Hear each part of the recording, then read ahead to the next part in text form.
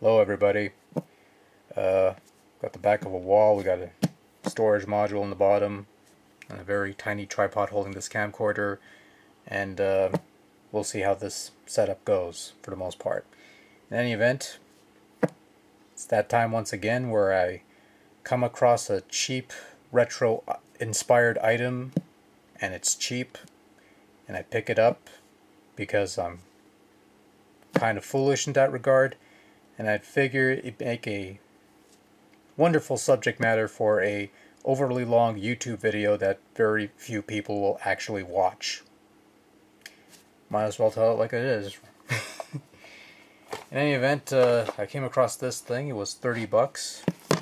The Data East Hits Pixel Player Portable Gaming System featuring 8 Data East classics and 300 games. So that gives you 308 games on one little tiny handheld. Mr. Sad Onion right there, and a warning sign. And this thing is recyclable, but don't toss it in the bin. I always get confused by that. Anyways, my arcade, this is from the folks at Dream Gear, and it has some actual licensed games, not just some rubbish. In the back here we have features, 300 games plus 8 memorable Data East classics, full color screen, 8-bit game system, front speaker with volume control, 3.5mm headphone jack, something that iPhones apparently do not have because it takes courage or something, I don't know. I have a Samsung phone that has a headphone jack, so I don't know. Powered by either 4 AAA batteries or micro USB, neither of which is included. Also not included is a AV jack, which I do have laying around, and that's what I'll be using to present the footage for you here, which, to be fair, that's not so much a standard thing anymore. It includes the Pixel Player and user guide. Some wonderful pictures. We look on the inside here.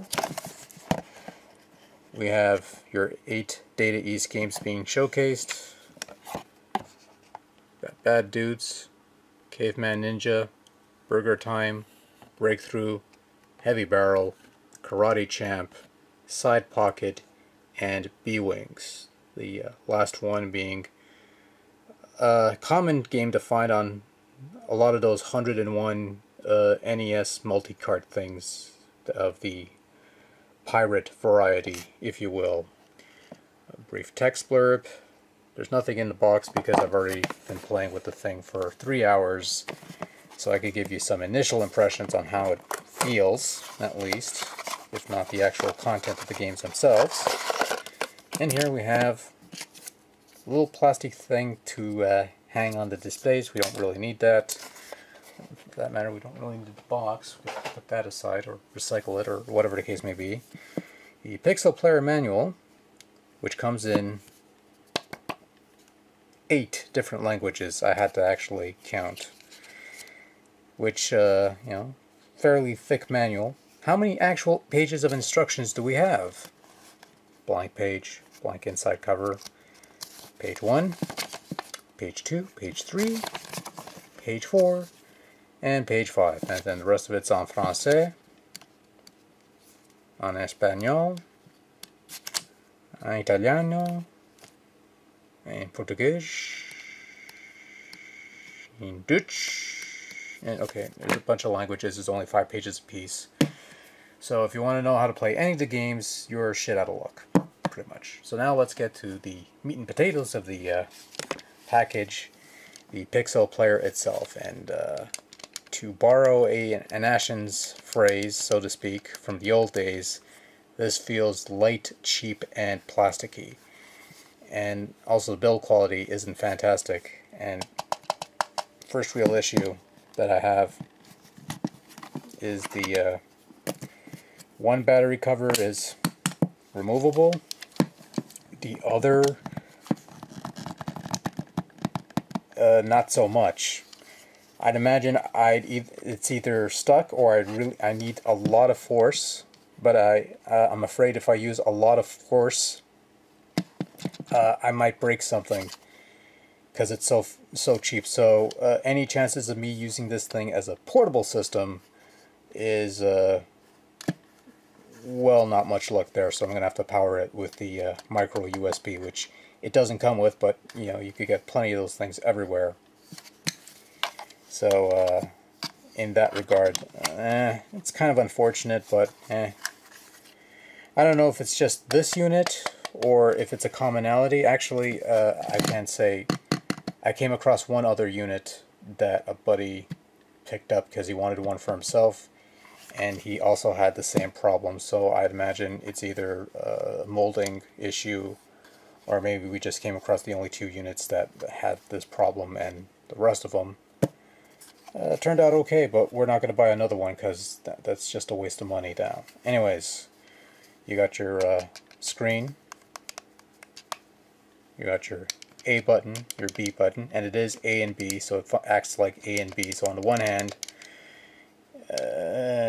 for platformers and stuff like that, most likely the buttons will be jump and attack, which is, you know, the opposite of what one would be trained to use on the NES or Game Boy or whatever the case may be. But on the other hand, Bad Dudes on the NES has proper controls, and yes, just getting that out of the way, and I probably mentioned it in the pickup videos that I did ages ago, it is the NES versions, it's not the arcade versions, which is, you know, unfortunate, but not to be expected. And I almost knocked off the camcorder, which is fantastic.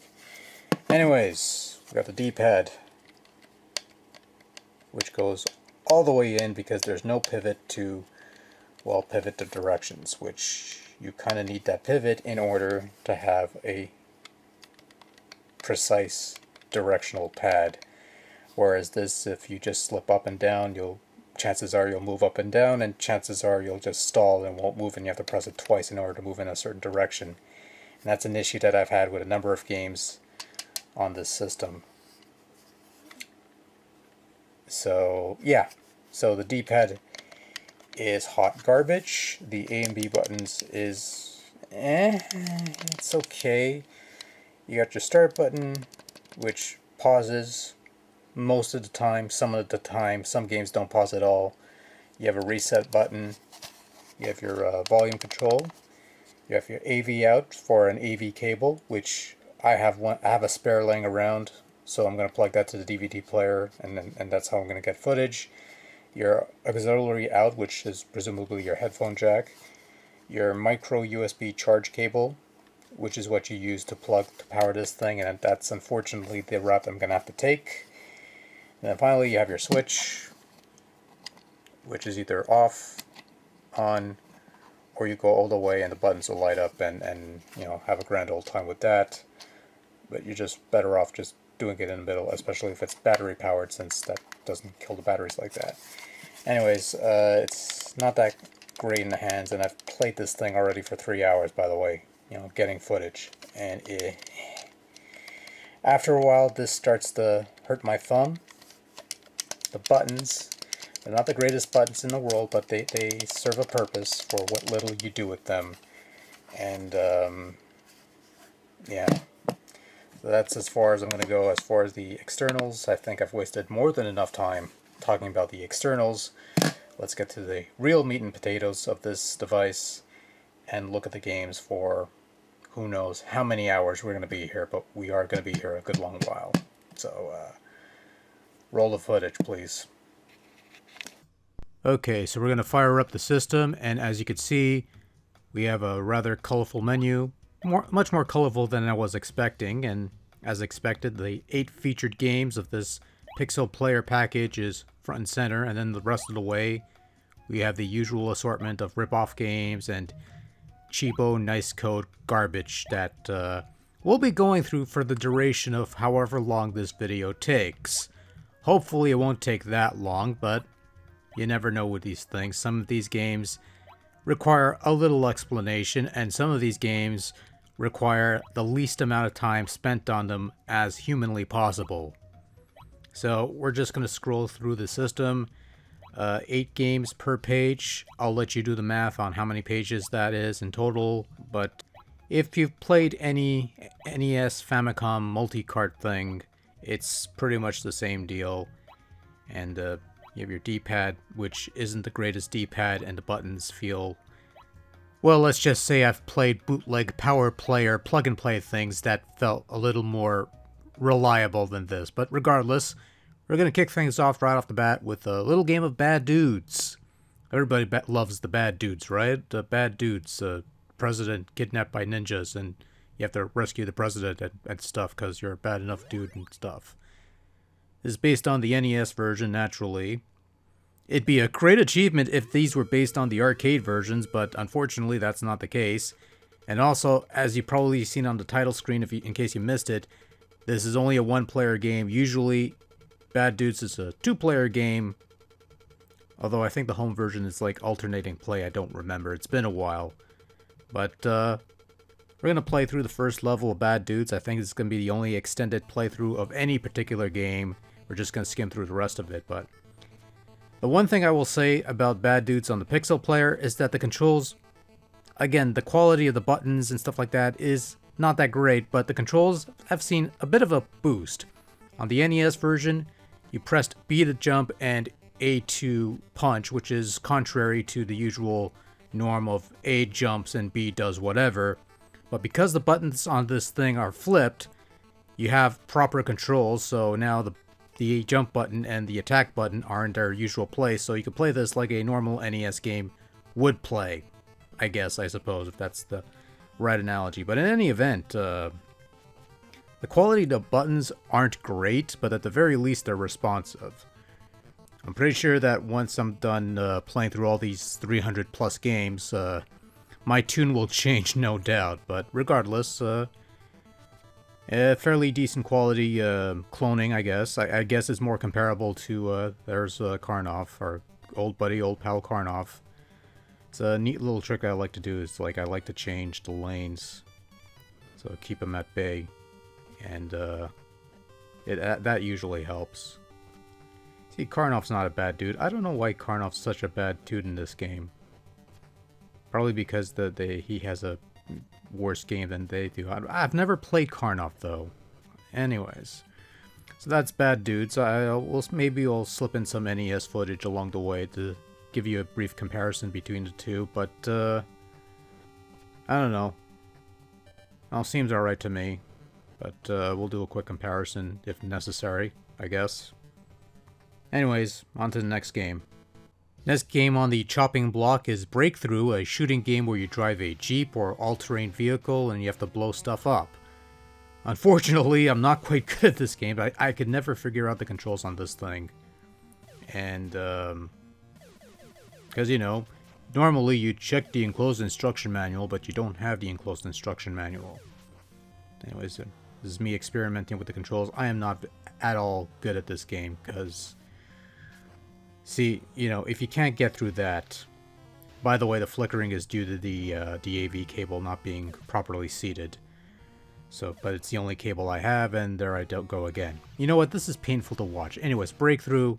It's a great game if you could get into it, and if you can't, well, there's plenty of other games you could play, such as... Caveman Ninja, otherwise known as Joe and Mac. Again, this is based on the NES version. And Caveman Ninja has been the subject of a Russian hack of where they turned this into a Super Mario game. I think I have this on one of my Famicom multi-cart things. So it's kind of a treat to play the original Caveman Ninja or Joe and Mac NES version unaltered and unhindered. Though it might be on the other things or something like that. This is a game that I'm also not that good at. Probably because I haven't spent too much time on it. I probably spent like a whole of 5 minutes, and that's probably not enough to get through the game. But I've heard good things about this game, so... Anyways, here's a brief bit of footage of me sucking, and we'll move on to something else, I guess. Who's up for some Heavy Barrel? Which is another, you know, top-down shooting game where you control a commando, and you go through terrain, and you shoot things, and you pick up things, and you collect power-ups and things of that nature, and it's... all sorts of fun, though still very challenging. Might spend a little more time on this one of these days, but for now, some brief footage of me just, you know, fiddling around with the gameplay and the controls and all that jazz. Fun little tidbit. This was another victim of a hack job where they turned the commando characters into chipmunks. They try to pass it off as a Chip and Dale game. Another game in the Chip and Dale series, which were platformers and stuff, and you don't care. Anyways, moving on to the next game because I don't want to spend too much time on this device. Next up, we've got Side Pocket, a pool game of sorts.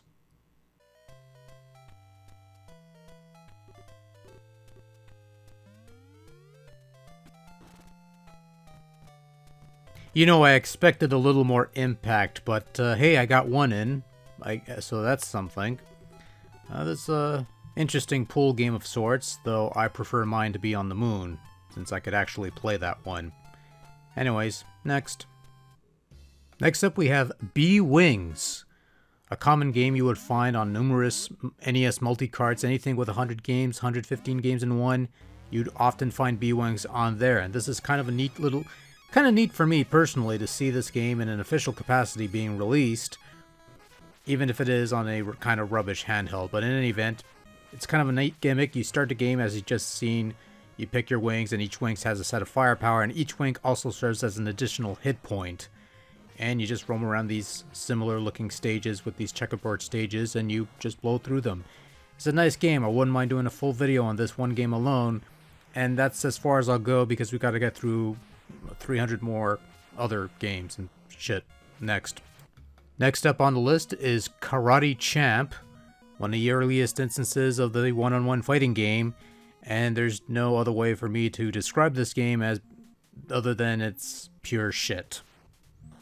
But there's plenty of people that have already told you how shit this game is, so I'll save myself the energy and save you the time, and we'll move on to something a little more pleasant, such as Burger Time, the arcade classic where you control a chef going around stomping on burgers to make the burgers, all the while avoiding the food items that are alive and out to get you because your practices of making burgers are rather unsanitary and stuff. It's a fun game, never really could get into it because I'm kind of crap at it, but hey, whatever. It's the one last decent game on the collection before everything goes straight to hell because it's the last featured game of the 8 Data East entries. And the rest of it, well, let's find out.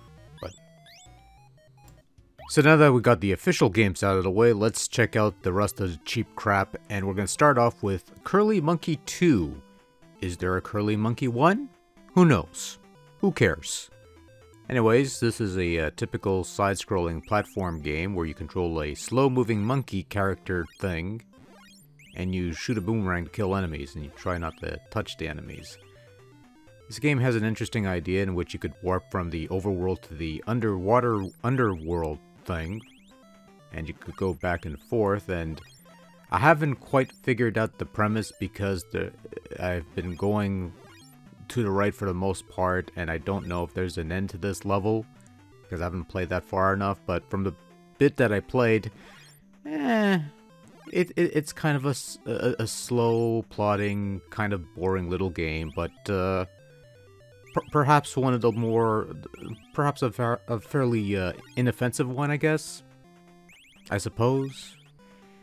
I might give this a little more of a look somewhere down the line in the future, but for now, it's okay.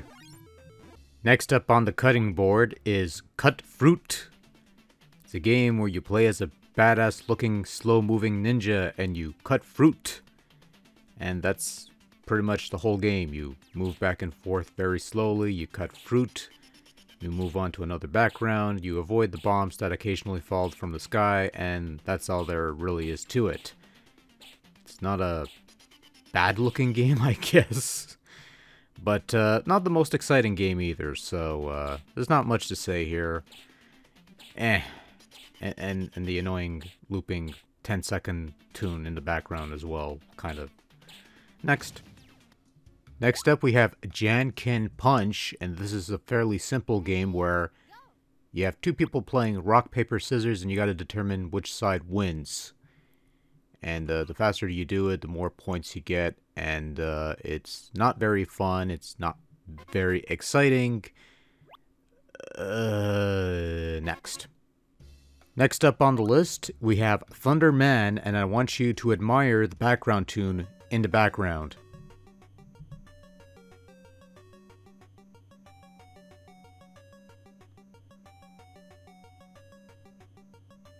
I hope you folks enjoyed that song because that's going to be playing throughout the entirety of this game. Anyways, you play as Thunderman, a character clearly modeled after Batman for the NES. You even have the boomerang attack and the enemies die the same way, although that kick is kind of unique. Anyways, this has the makings of a fairly fun side-scrolling platform game where you fight bad guys and you use your boomerangs and your martial arts to kill people. It has the makings of a good game. It looks pretty good, and I don't know. I want to say I had fun with this one. It's not that bad of a game. The only thing that really kills it is, aside from the repetitive music, your character moves fairly slow, and the enemy placement kind of actually, it's the slow movement of your character that kills it completely. And it's too bad because it has the makings of a fine game, and even has multiple levels. I've played to the second level, and it has a different background, which is nice. And the graphics look nice for the most part. And this one's not bad. I wouldn't mind revisiting this for a separate video thing. But for now, it's alright. Next. Next up on the chopping block, we have Vanguard, which is a tank game where you drive a tank around and blow stuff up. At least that's the theory. It's based on an old arcade game from Konami called Jackal, which made its way over to the NES, except Jackal is a much more action-packed and fast-paced game than Vanguard, which is slow, plodding, and not all that exciting. But Vanguard gives you a life meter, so that's something. Vanguard on the Pixel Player is much more colorful than your typical NES fare. I have a device called the Dream Gear Retroplay, which is more akin to those pirated NES clone system with a bunch of games, and it also has Vanguard on there, but Vanguard on that system looks like a proper NES game, at least in terms of the colors, not so much in terms of quality. So whatever this thing is doing to enhance the colors on these things, I'll admit Vanguard looks better on the Pixel Player. If only it played and sounded better, it would have been a plus, but as it is, meh. Next up, we have Battle Plan, a scrolling shooter similar in vein to 1942, 1943, or any other scrolling shooter with airplanes and stuff. That's fairly basic. You have some power-ups, you have some terrain, you have bosses to fight.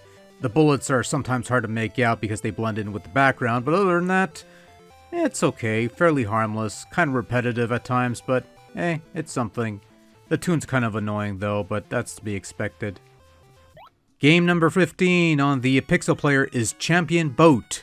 Simply put, take the old arcade game Super Sprint and swap the cars with boats and give it shit controls and you have Champion Boat. Enough said. Next. Next game is Curly Monkey, the prequel to Curly Monkey 2. Why this game didn't show up earlier is, I don't know, but in any event, it's like the other game that we looked at earlier, except with smaller sprites and stuff. Fairly basic, fairly boring platformer, and again, the flipped controls might be an issue, but for the most part, it is what it is. Next. With a new game comes a new page, and that's Enchanter, game number 17, where you control an Enchanter type person. You have to kill enemies, you have to collect keys to move on to the next level, and do the same thing all over again. Getting keys involve opening these chests, but I don't know how quite to do that because the game doesn't quite explain it to you. Mind you, a lot of games don't explain it to you, and the manual doesn't really tell you how to play these games, which is unfortunate. The one weird thing about this game that I will say it right off the bat are the controls. To attack, you press the A and B buttons to attack either left or right. Because the buttons are flipped in this version, the directions are flipped, so instinctively you want to attack on the left, you press the button on the right, and the button on the right attacks on the left, and it's all confusing. And what does it matter? I got nothing. Next. Next game on the list is Superhero, where you play as a superhero with a goofy face. That's all I got. Anyways, you play a character and you could, it's a side-scrolling platform game. You move around the level, you collect power-ups to give you extra weapons and abilities and stuff like that. It's nothing too detailed, nothing elaborate, but it's a novel idea, if nothing else. The controls kind of hampered the experience, as to be expected, but it could have been worse. Could have been worse. Our next game is Amusement Park 2, where you control a rodent creature thing as he's crossing a tightrope, and you have to jump through the hoops and try to avoid the electrical hazards, and it's basically similar to the old game Circus Charlie, except Circus Charlie is a much better game, but at least this game gives you a life meter, so that's something.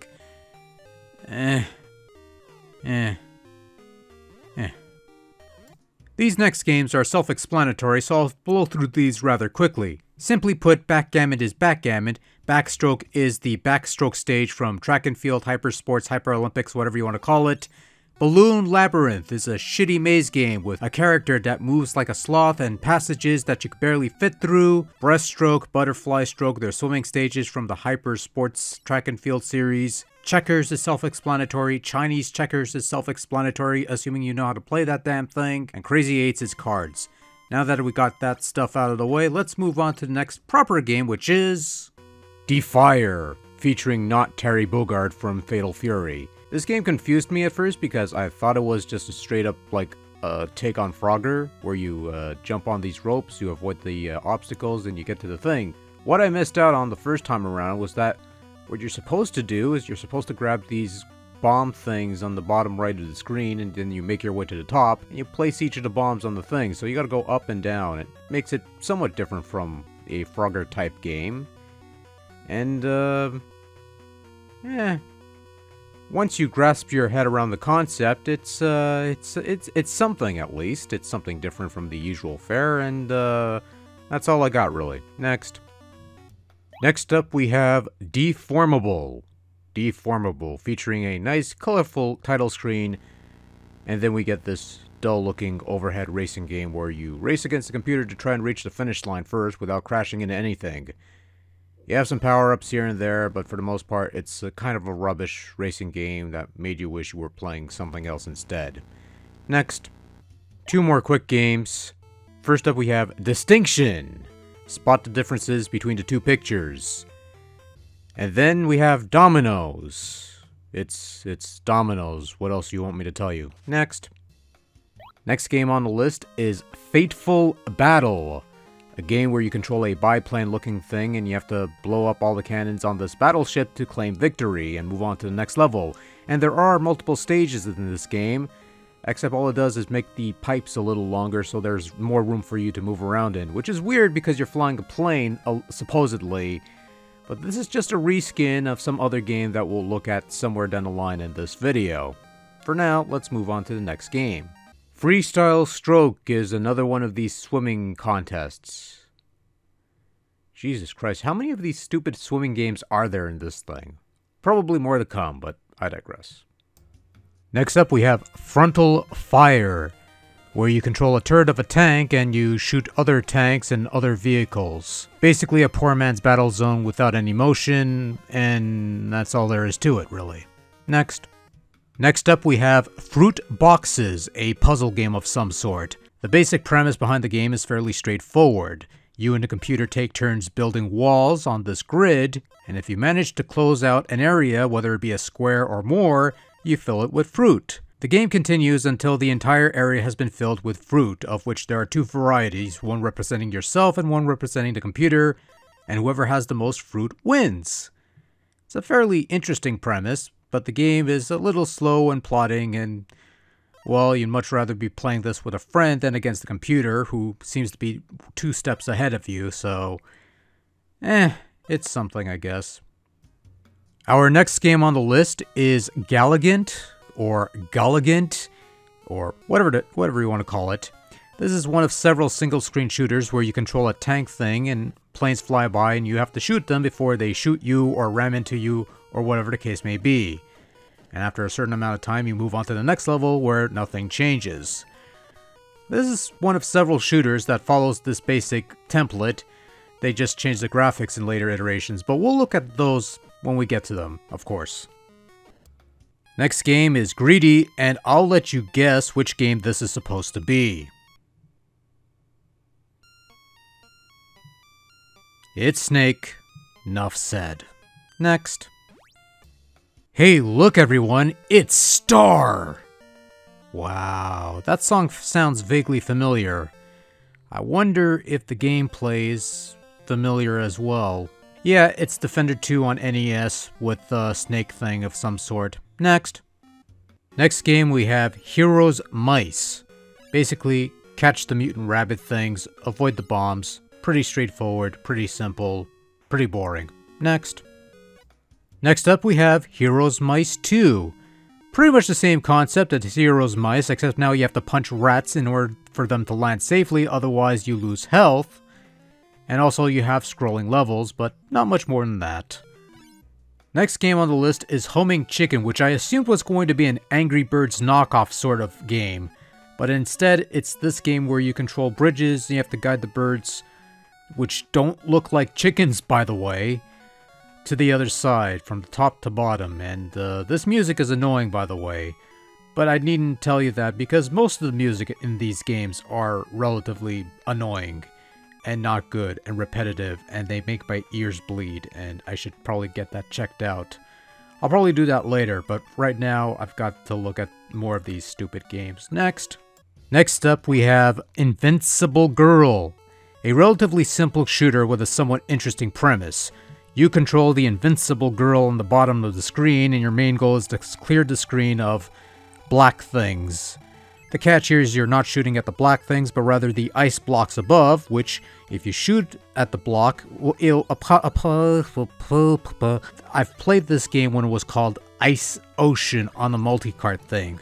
It's a nice code game. I did a thing called Nice Code Week back in August or September or whatever it was. I've played this game before. This is the same game, it's just reskinned.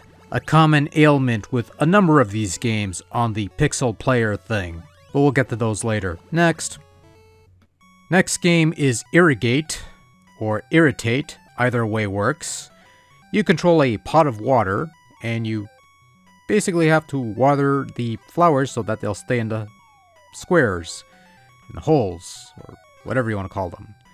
This game makes more sense if you visualize the pot of water as a hammer and the flowers as nails, since a similar game of this design used those graphics, and I'd imagine the same annoying music, but whatever, moving on. Our next game is Jig Chick, which could perhaps be best described as the poor man's Cubert, where you control a little character and you hop on cubes to change the color of the surface, and once you've done all that, you move on to the next level, which, to this game's credit, it has multiple stage layouts of different varieties, so there's some extended play value here, but yeah, it's Cubert. It plays alright. It's not great or anything. The music's kind of annoying, but hey, it's something, I guess. Our next game is Amusement Park Jumping Kid, where you hop over frogs and elephants and rabbits, and in one stage you walk a tightrope while hopping over frogs in a side-scrolling platform game. Fairly basic, fairly straightforward game that's somewhat reminiscent of the old Konami game Circus Charlie, and not much else to say there. Our next game is Jumping Wheeled, a somewhat rubbish side-scrolling platformer where you hop on platforms to get to the other side while collecting these metal gimmicks. Not much else to say here. Next. Knocking. Whack-a-mole. Knock It. Whack-a-mole. Moving right along, we've got Mad Christmas, or Mad Xmas. Simply put, catch all the gifts and candies, avoid the bombs and demon creatures. Boring. Next. Look out, everybody. It's the Man in Red, where you play as a much younger Santa Claus during his time with the South Pole Militia as he fends off against the Bug Army. Another one of these stationary shooters that's boring and not all that interesting, but check out the Man in Red and his thrusting action. That's about all I got from this game. Merry Christmas, everybody. Well, we're off by a couple of months, but you get the idea. Anyways, you control Santa Claus. An elf will drop a gimmick on the floor, and you have to bring it back to the little house there. And, how do I do this? And, okay, I guess I gotta go home. And something, and, I'm stumped. Moving right along. Oh, there we go. I don't know what I did, but we did something. Next up we have Mike Pig. Control a little pig, grab all the cheese before time runs out. Meh. Next. Our next game is Monster Chaser, which doesn't even have a title screen. Brilliant. Anyways, you chase the monster and you catch it.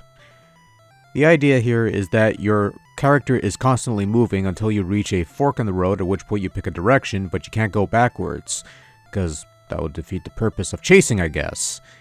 It's a thing that happens to exist on this device, and let's just leave it at that. Our next game is Motor Boat, another rubbish overhead racing game. No thank you. Our next game is Octopus, a game where you have to gather all the coins to unfreeze a trident and use it to kill the octopus. You can only cross between land and sea through these ports here, and there's multiple stage layouts, but that's about it, really. Nothing special. Oops. Now this is a hidden gem here, Outrun, the classic Sega... wait, this is not the Outrun I'm looking for. This is basically Frogger in reverse. Instead of going from bottom to top, you go from top to bottom, and that's all there is to it. Next. Next up we have Pattern Maker. Match the top half with the bottom half that scroll on the side of the screen. And that's it. That's all there is to it. Meh. Next up we have Pole Axe, a fairly basic horizontal scrolling shooter where you have a couple power-ups that you could pick up along the way, and there's not much else to it. Not very exciting, but hey, it's something, I suppose. Our next game is Pong Pong, a game where you have bumper cars and you control the red car, and you have to bump the blue cars into the holes to kill them and win. Unfortunately, you'll be spending more time fighting the awful controls than you will the other cars. Next up we have Prey. Drop bombs on a convoy, avoid the ones shooting at you. Snore. Next. Next up we have Puppet Show. First, try to shoot your balls at the prizes while avoiding the little creature thing, and then you take control of the creature thing and prevent the computer from scoring on the prizes. Yeah, there's not much to say about this one. Yeah. Next game on the list is Repair Urgently, where you assume control of repair works and you have to repair the road and clear away obstacles to get this car from point A to point B before time runs out. I appreciate the concept because I live in a city with plenty of potholes and road repairs are a little lax at times, but unfortunately the game is very easy. 60 seconds isn't much, but it's more than enough time to solve the possible problems, which are very, very easy to figure out given the choices that you have. So, there are multiple levels, but that's about all there is to it. Next. Reversey is... well, it's Reversey. Roadmound is that pipeline game that I don't care for. Slots is a slot machine that's absolutely pointless. Snowball is that block pushing game that appears everywhere and nobody plays. And Spades is cards. That was time well spent. And while Speedman might sound like an interesting game, it's just another one of those overhead racing games that permeate throughout this console and is not all that interesting to play. Oh well. Next up we have Spring Jester, where you control a ant bug thing, whatever it's supposed to be. You hop on these platforms and you make your way to the top. This game confounds me because the controls are kind of awkward. You can sort of hold the jump button to jump upwards, and you could sort of use the D-pad to aim your jumps left or right, and then you have this floaty descent, and sometimes you'll touch the platforms and you'll still fall through anyways, and, well, yar. Next. Next game on the list is Swing, where you control a blue slime ball creature thing, and you have to collect all the gimmicks from a stage, while avoiding other gimmicks that are out to kill you. Between the slow movement of your character, the somewhat pixel-perfect collision detection that makes narrow passages difficult to go through, this game is not very fun, it's kind of dull, and unfortunately we'll be coming across this style of game more often than not. Our next game is Symbol Puzzle, basically a tile game where you pick two tiles of the same type to make them disappear from the board, and you do it before time runs out. Pretty self-explanatory, pretty straightforward. Not much to go into here. Hey, look everyone, it's Team Star. Help Team Star save the pink balls from the pipes and try to avoid the orange balls that will pop up on occasion because they're decoys, and try to avoid the black things that will fly by because they will kill you. And that's all there is to it. Really, there's not much else to say. It's a fairly simplistic and fairly boring game. Moving right along. Our next game is Tower, a game where you climb to the top of the tower while avoiding obstacles and things of that nature. Fairly straightforward, otherwise boring. Next game. Our next game is UFO, where you control a little UFO thing and you basically have to collect these glowing orb things in order to grow into a bigger UFO while avoiding these other gimmicks. I kind of like the idea on paper, but in terms of execution, much like the rest of the games on this collection, with the exception of the 8 main eventers, so to speak, it's rather lacking and uninteresting, which is a bit of a shame, because something like this could be interesting, but not when it's made by these people. Our next game is Unusual Space, another game with no title screen. You control the red dude, and you basically have to shoot your homing shots at your opponent, who will also shoot a couple projectiles to bounce around the screen and also home in on you with his body. Dull, boring, not all that exciting, and despite the fact that there are multiple opponents, they all pretty much do the same thing, and battles pretty much play out the same way, so, yar. Our next game is Warrior, and you've got to admire that Photoshop of Tom Cruise wearing a funky helmet. And I can tell it's Tom Cruise because I've seen this poster before. Exhibit A. You basically control this warrior who uses his zipline to switch lanes. And I'm guessing the idea is that you kill a certain number of enemies and then the boss shows up and you kill it and you move on to the next stage. I'm assuming that's the case because I haven't really played that much of this game because it's not that exciting, it's boring, and I'd much rather be playing something else, and so we shall right now. Worm Dream. You remember that swing game we looked at 7 games ago? Well, it's back now, except now you play as a worm and the graphics are less than stellar. Same layout and everything, same gameplay, same kind of rubbish. Next. Okay, another rush of quick games. Archery is the hyper sports variety, Caribbean is just poker, Crystal has you digging through crystals and not much else, Discus Throw is another track and field thing, and Earthfighter is the same generic single-screen shooter we've seen a dozen games ago, and I've only played 10 seconds of this, and that's all she wrote. Next game is Falling, another single-screen shooter where you shoot down guys parachuting from the sky before they land on the ground, and you lose lives or health or whatever. One button shoots while the other flips your tank around so you can aim a little better. I guess that's the theory. It's a nice way of introducing variety to these single-screen shooters, but at the end of the day, it's the same old shit, and not much else to it. Next. 5 Days, yet another single-screen shooter, albeit one with a bit of a twist. You control an infantryman who has to stand his ground and defend his post against other slow-moving soldiers. The caveat is that you cannot move because you have a grounded weapon, and you can only shoot in 5 directions. Also, aiming is slow and unreliable. It's something different for the gameplay department, but unfortunately, just because it's different doesn't mean it's any better. And sometimes the game slows down and you have this annoying tune and, well, why am I still playing this? Next. Ghost Palace, yet another single-screen shooter. At least in this one you could walk and jump. Basically, avoid the big fireballs while shooting the little fireballs. That's pretty much all there is to it. Not very exciting. And the music is annoying, but you don't need me to tell you that. Our next game is Girl. Just Girl, because we need a game for the ladies. Unfortunately, it's a fairly rubbish puzzle game where you have this girl roam around the board, and every time you hit a smiley face thing, you get to determine whether you get to go left or right. Other than that, didn't keep my interest very long, so I just moved on to something else right afterwards. Our next game is Harbor, where, in a bit of a twist, you use your crosshairs to aim and shoot down planes while avoiding their projectiles by not shooting at the projectiles because that's how you lose lives. Once you shoot down a certain number of planes, you move on to the next stage, which is pretty much the same thing. Hey, it's something different. It's not the usual single-screen shooter like the last couple of games that we looked at. And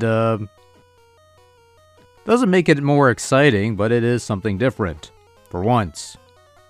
Next up we have high jump, which is pretty self-explanatory, but let's watch the panda fail at this high jump event. Truly riveting stuff. Next game on the list is Hunter Alone, and despite the somewhat cool looking title screen, this is the game you're getting for Hunter Alone. Yet another single screen shooter where you slowly walk and jump and you avoid the rocks while destroying the pods on top. Next. We're going to skip the next couple of games, but let's just look at them quickly. Javelin and Long Jump, they're both track and field games, so let's move on to Lunation, which is an overhead driving game where you have to reach the finish line before time runs out.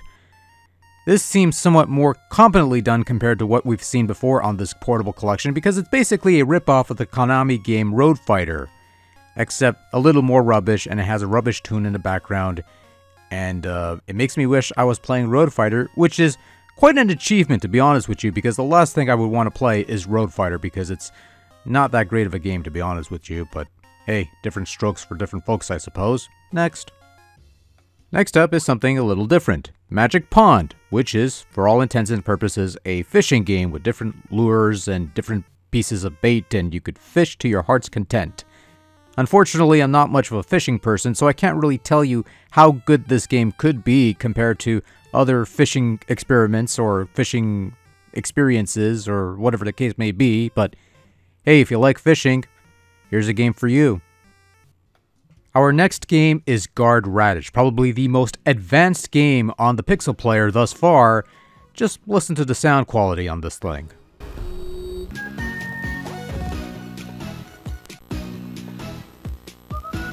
See, not quite NES quality. How a game like this appeared on the Pixel Player about 90 plus games in is a mystery, almost as much as gameplay as it at first. The idea is you're supposed to keep the moles from the mole creatures from eating the radish. Wasn't sure how to do that because I figured you just grab them or you use the bombs on top. Turns out you place the bombs on the flagpoles, and then it causes the moles to grow and they explode, and that's it, I guess. This game baffles me a bit. Not just in terms of the gameplay, but just in terms of the sound quality, which is odd because it, but whatever. Next game. Our next game is Fishing Challenge, or Atlantic Fishing Tournament 2009, and yes, it's another fishing game. I've already expressed my feelings on fishing in general a couple games back, so we're going to move on to the next game, which is 110 Hurdles, another track and field game, moving right along to the next game, Shark! You control a little fish and you have to eat other little fish while avoiding the big fish. It's the most visually intriguing game of the bunch, at least in terms of the background graphics. Not so much in terms of the gameplay. And then we have Cookies Labyrinth, a maze game where you have to collect all the cookies from the stage before time runs out. For some reason the cookies glow, I don't know why, it's probably some special dough. Your one main adversary in this game are the narrow passages because they're hard to fit through because your character is just so damn big. There are multiple stages, but after a couple I just got bored and moved on to something else. Shot Put's another track and field game. Swift Riders, another rubbish racing game. Why do I even bother? Teleport's vaguely interesting because you have this teleport gimmick where you go on the teleporter, you teleport to another part of the stage, and then you try to avoid the moving things while collecting the stationary things. Unfortunately, the controls aren't that great, and neither is collision detection, and yeah. Next. Our next game is Thin Ice, where you control a mutant rabbit thing. You basically skate around the ice rink or whatever it's called while avoiding the little creature behind you that's going to be chasing you no matter how far you go to or something. I don't know. Boring. Hey, speaking of boring, here's another track and field game, Triple Jump. Yay! And then here's Twin Carts, where it's basically the old pick two cards of the same type to clear them from the board and stuff. And then you got Twin Fish, which is pretty much the same thing. And yeah. Next. Our next game is Aether Mission. Basically a vertical scrolling shooter, which is something different for once. but this one has the most annoying sound effects in the history of the universe as demonstrated right now.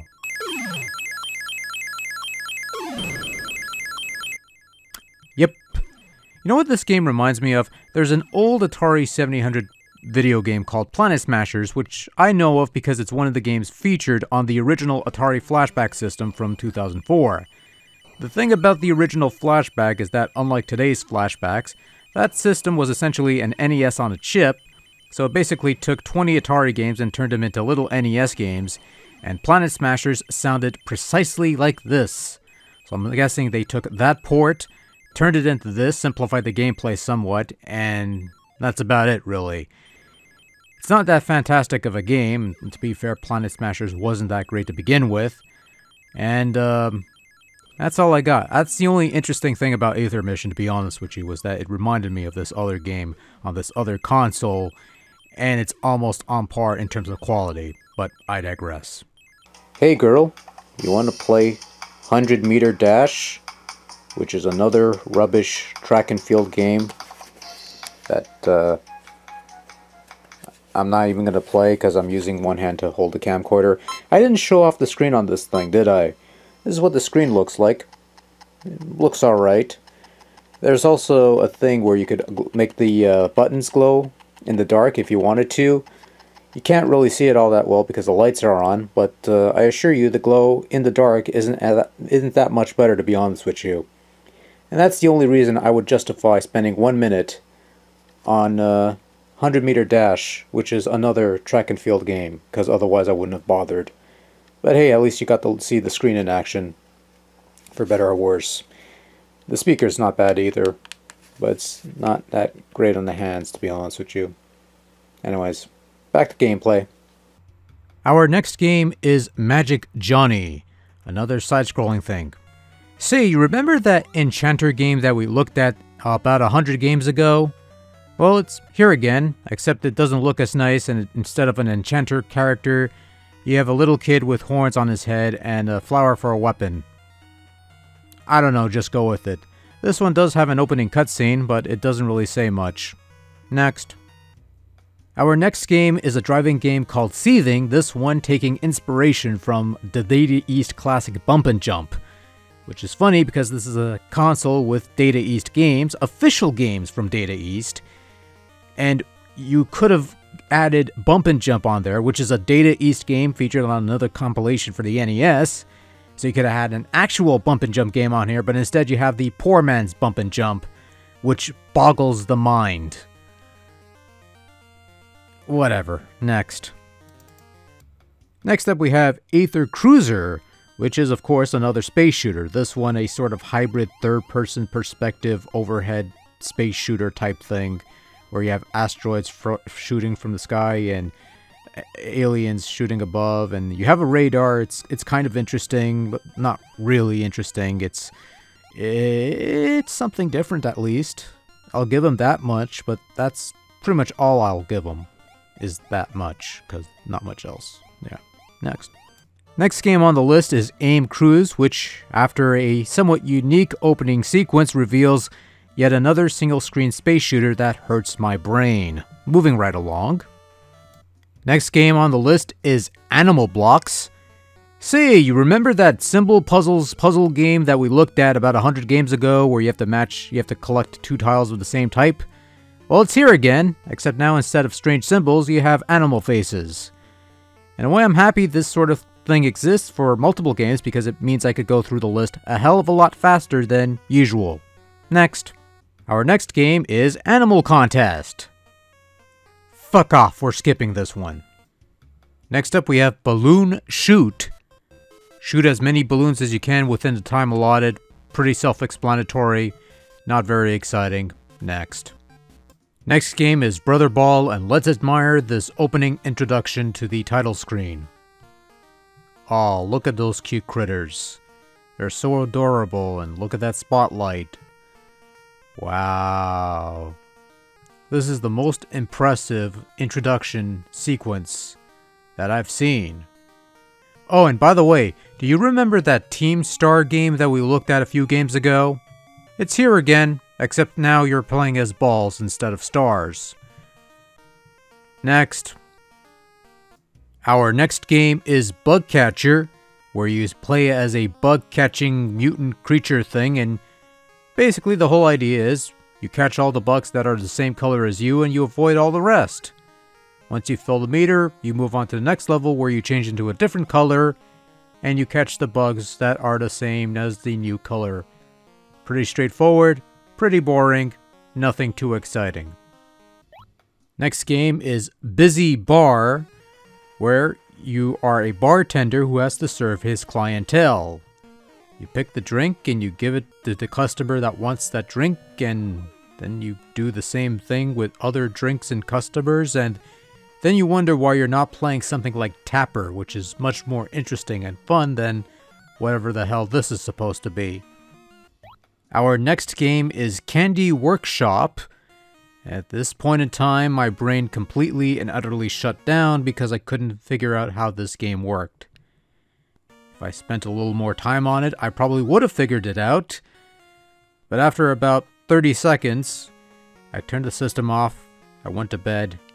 I didn't pick up the system until another week or so, at which point, well, I had fully recovered, I guess, I suppose, but, yeah, whatever. Next. Our next game is Climbing, and we look at, well, that's unfortunate.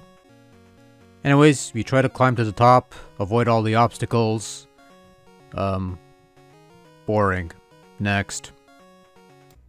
Next up is a game called Contest, and oh, by the way, do you remember that unusual space game we looked at ages ago where you play as one jabroni and you have to shoot another jabroni with your homing missiles while avoiding his homing missiles? Well, wouldn't you know it, it's back again. Except now you play as a spaceship where you have to shoot another spaceship with your homing missiles and stuff like that. This game does offer something different because the boss has 2 life meters and you have to drain both of them in order to kill it. And that's it. That's all I got. It's the same shit. It's not any better. Next. Next game on the list is Shoot, and I can already tell it's just gonna be, yeah, it's just skeet shooting from track and field, hyper sports, hyper Olympics, whatever you want to call it. It's a common trick for multi-cart developers to take a game that has multiple game modes, like track and field has 8 different mini games. You take each of those 8 mini games and you turn them into individual games, and that's a trick that they would use to inflate the numbers a bit. It's all fine and dandy, I suppose, but at the end of the day, it's 8 mini games that make up a single package, and well, yeah. Next. Next game on the list is Crystal Blast. Basically, you control a bird plane thing, and you have to drop bombs on these crystal ball towers to blow them up. And you gotta do this before your plane touches one of these balls, because if that happens, the game ends. But if you clear the screen, you move on to the next level and that sort of thing. The problem is that you can only drop 1 bomb at a time, and your shots have to be precise and land on top of the balls, because if it skims the side, it won't register as a hit. So collision detection is particularly picky here. But then again, at the end of the day, it's not like you're going to play this game for very long, because there's a lot more interesting stuff to play on here, and this isn't one of them.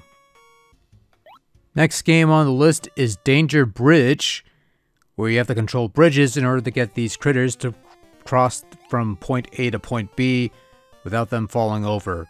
It's a lot like that chicken game we looked at about 100 games ago, and there's not much else to say there. Next. Next game on the chopping block is a game called Dejectile, which is basically a Bomberman ripoff, where you control a little green dude and you lay bombs all over the place to try and clear out the screen of all the enemies and stuff. That's pretty much all there is to it, really. It's just a Bomberman ripoff, and yeah. Next. Next on the list is Difference. 2 pictures, spot the differences. Enough said. Next. Our next game is Egg Contest, a game where you catch eggs. And that's it. You just catch eggs. Yep. Next game on the list is Nature Clan Escape Way, where you play as a stack of balls, and I have no clue how this works. I am befuddled by how this works, so we're going to move on to the next game, which is Fairy's Treasure. A game where you shoot a fairy by aiming the dot thing that's on the bottom at a direction, and you shoot the fairy, and the fairy will pick up the treasure, and that's about it, really.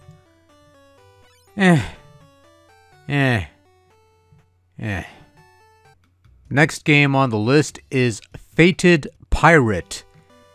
And I'm gonna admit something here. I don't know how to play this game.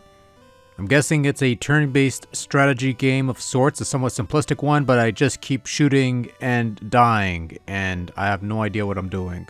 So, we're gonna move on to the next game, shall we? Next game is Final Blood, and say, do you remember that frontal battle game that we looked at ages ago where you're controlling a turret and you shoot trucks? Well, it's here again. And unlike other games where they just take the same game and change the graphics around, they only made the bare minimum of changes here, so it's pretty much the same game visually. Unbelievable. They didn't even try with this one. Next. Our next game is Fish Story, where you play as a fish and you eat small fish and avoid the big fish, which is fairly self-explanatory. There's not much else. It's just a game where you play as a fish, and oh my god, that is gruesome. Kids could be playing. Oh fuck me, did we really need that? I'm scarred for life. Not really. Next. Next game on the list is Fling Ball, and say, do you remember that puppet show game we played a while ago with the robots and stuff? Well, it's well, you know. Next.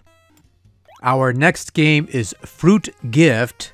Basically match the fruit with the appropriate outline. Pretty self-explanatory, pretty boring, whatever. Anyways, let's get to the next game, which is Ghost Castle, which has been a subject of a prior video as part of the Nice Code Week event last year. So I won't spend too much time talking about the game here, but you control a guy, you kill monsters, and position yourself in the right spot, and you could just play the whole game with pressing one button, and that's it. Meh. Alright, we're gonna skip Gin Rummy and Go Fish because they're card games, and pretty popular ones for the most part, and they're pretty self-explanatory. Next. Alright, next game on the list is Golden Bird, and we're gonna look at this opening introduction to give you an idea of how this game works. Playing at this little blue thing with a hat. You free the bird from its cage, and then the bird turns into the title screen. Brilliant. So basically the whole idea is you're freeing all the birds from their cages, and you do that before the time runs out. You move on to the next level. You move slowly, much slower than you did on the title screen. You cannot jump, and you don't seem to have any attacks, so you have to really navigate your way around the level so you avoid the enemies, while, you know, find the best way to free all these birds. It's a slow moving game because your character is slow and it's not very exciting, but hey, the idea is kind of interesting at least, so that's something. Next game on the list is Hammer and Nail, and say, you remember that irrigate game that we looked at with the watering of the pots and the flowers and stuff? Remember when I said this bit? This game makes more sense if you visualize the pot of water as a hammer and the flowers as nails, since a similar game of this design used those graphics, and well, it's that game. Now it has hammers and nails, and it's nowhere near as interesting as I thought it would be, because it's the same game and it wasn't interesting the first time, and the music is even more annoying than the other game. Next. Next game on the list is Hangman, an old paper game where you would guess a word of a number of letters, and for every wrong guess you draw a body part until you end up with a man hanging by a noose, and when this happens before you guess the correct word, well, the game ends and you lose. Works well enough here, but you're better off playing on paper with another player where it's at least more interesting and fun, and you have someone to interact with or something, I guess. I don't know. It's Hangman, for fuck's sake. It's not all that great. Next game on the list is Happy Match, It's a card matching game. Been there, done that. Nothing special, nothing we haven't seen before. Next. Next game on the list is High Card, a card game where you and an opponent have a set of cards and you basically draw one card each, and whoever has the higher hand claims both cards. And the goal is to claim all your opponent's cards, or before he does, or she does, or whoever the case may be. Anyways, this is the game that Animal Contest is based on, the game that we did not look at in this video, but there's a whole other video if you want to look at that for whatever reason. And it's important for you to know where that game came from. Actually, it's not important. I just needed to ramble for a bit here and something, I don't know. Next. Our next game is Ice Ocean, which is the subject of a prior Nice Code video thing that I did ages ago.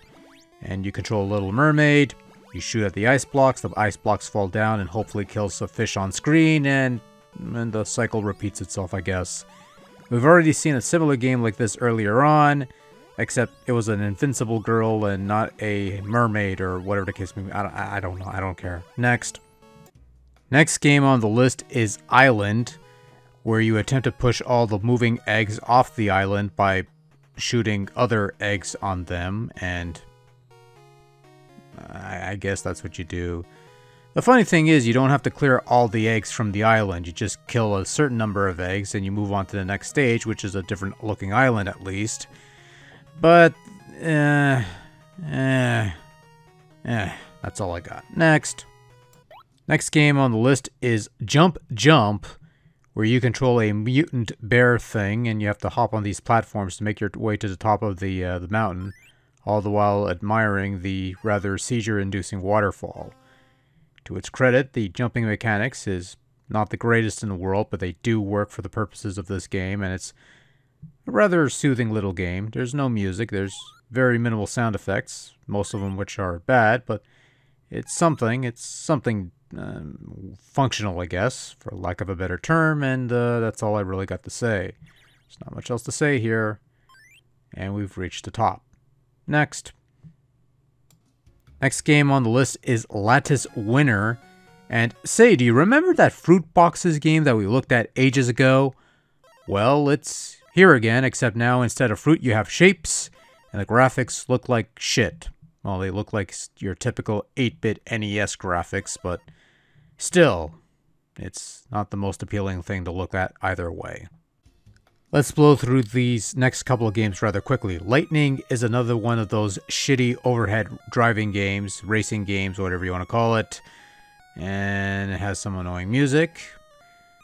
Our next game, Little Witch, is a Defender ripoff with the most seizure-inducing waterfall ever conceived in the history of mankind, until I bear witness to another seizure-inducing waterfall that will take the cake, and whatever the case may be. Magic Egg. You put eggs into a machine, you make them disappear before they hatch or something. I don't know. Meccano is a game where you put shapes on the outlines and you fill them with color, I guess. Something. Next. Next game on the list, it's Metroidvania, and you could never guess what this game is. It's another hack of the Road Fighter game from Konami. Although this one is somewhat unique in that it gives you 4 different cars to play with. Not that it makes much of a difference because it's still the same old rubbish game. Next. Next up we have Mirror Devil World, and I have absolutely no idea how to play this game. Yeah, all I know is that you have 3 mirrors, they shoot at you, and you could make blocks and stuff, and I don't know. Next. Our next game, Mouse Snare, can be best described as one word. Minesweeper. You've played Minesweeper on Windows, you've played Mouse Snare. It's pretty much the same game, except instead of a computer mouse, you're using a D-pad. And that's it, really. Next. Next game on the list is Mowing, where you have to mow all the grass from each of the lawns. I already did a video on this game, so I don't need to retread any territory here, but this is what the game looks like for those who are curious. You just mow the lawn. That's it. Next. Next game on the list is Nut Cracky, which is basically a derivative of the old Atari game Food Fight, where you have to save the princess, while avoiding the rat creatures, and the only way to defend yourself is to take some toys and shoot them at the nut-cracking rat things and stuff. It's a fairly competent version of Food Fight for all what it's worth, and not much else to say here, so yep, next. Our next game is Pindable Crystal Ball, and oh, it's this game again. Next. Next game on the list is Pizza Boy. Deliver pizzas to customers and whatever the case may be, or something, I don't know. I've played this game already when it had different graphics, so whatever. Next. Our next game on the list is Police Dog Lassie, a game where you control a police dog and you have to dig out all the hidden stolen goods that the thief has hidden while avoiding all the time bombs that will cause you to lose a life or whatever the case may be. It's a simple, straightforward, boring little game. Next. Next game on the list is Police vs. Thief Violent Chasing. And say, do you remember that Monster Chaser game that we looked at about 100 games ago? The one where you had to chase a monster and you couldn't go backwards? Well, it's here again, believe it or not. Except there's no music, there's no sound of any kind, at least as far as I could tell. It's a very silent little game that looks like a crappy NES game, which isn't saying, oh, I think I've heard one sound effect. Who cares? Next. Next game on the list is Polk, and if the title screen doesn't quite give it away, this is indeed a pinball video game. And if you're expecting Polk to have realistic pinball physics, then may I ask, what the fuck is wrong with you people? This game is anything but realistic pinball physics. I'd argue even the shittiest Nintendo game licensed by Nintendo for playing your Nintendo Entertainment System would have way better realistic pinball physics than this game would have. This is not a good pinball game by any stretch of the imagination. And it's over, thank fuck for that. Let's move on to the next game, which is Pulverization. And yes, this is indeed a Battle City knockoff. For those of you who don't know what Battle City is, it's a tank game where you blow up other tanks. Except this one gives you a bit more terrain. It scrolls upwards, and it looks slightly prettier. And it has some power-ups here and there. And, yeah. That's all I got. Next. Our next game is Rabbit Village, and that rabbit looks vaguely familiar. Yeah, of course. Unfortunately, that rabbit on the title screen looks nothing like the rabbit on screen here. And the rabbit you're controlling basically has to move this contraption where they have to help the escaping rabbits from escaping the escaping thing and escape. That sort of thing, while avoiding the wolves and the bombs and stuff. It's a vaguely interesting premise, but much like most of the games on this compilation, not quite interesting in terms of actual execution. But hey, I'm saying a lot more about this game than I have been quite a few of these, so that's something, I guess? Whatever. Next. Next game on the list is Road Worker. And Sadie, remember that Repair Urgently game that we looked at ages ago? That nice, colorful road repair work stuff? Well, guess what? It's here again, and it's the exact same game, except now it has standard NES graphics. They're not even trying to disguise this as something else, it's the exact same game. Which is painful. Why am I even... whatever, next. Next up we have Sea Maid, a game where you control a sea maid or mermaid, and you collect eggs before you run out of air or something. There are multiple screens of differing configurations.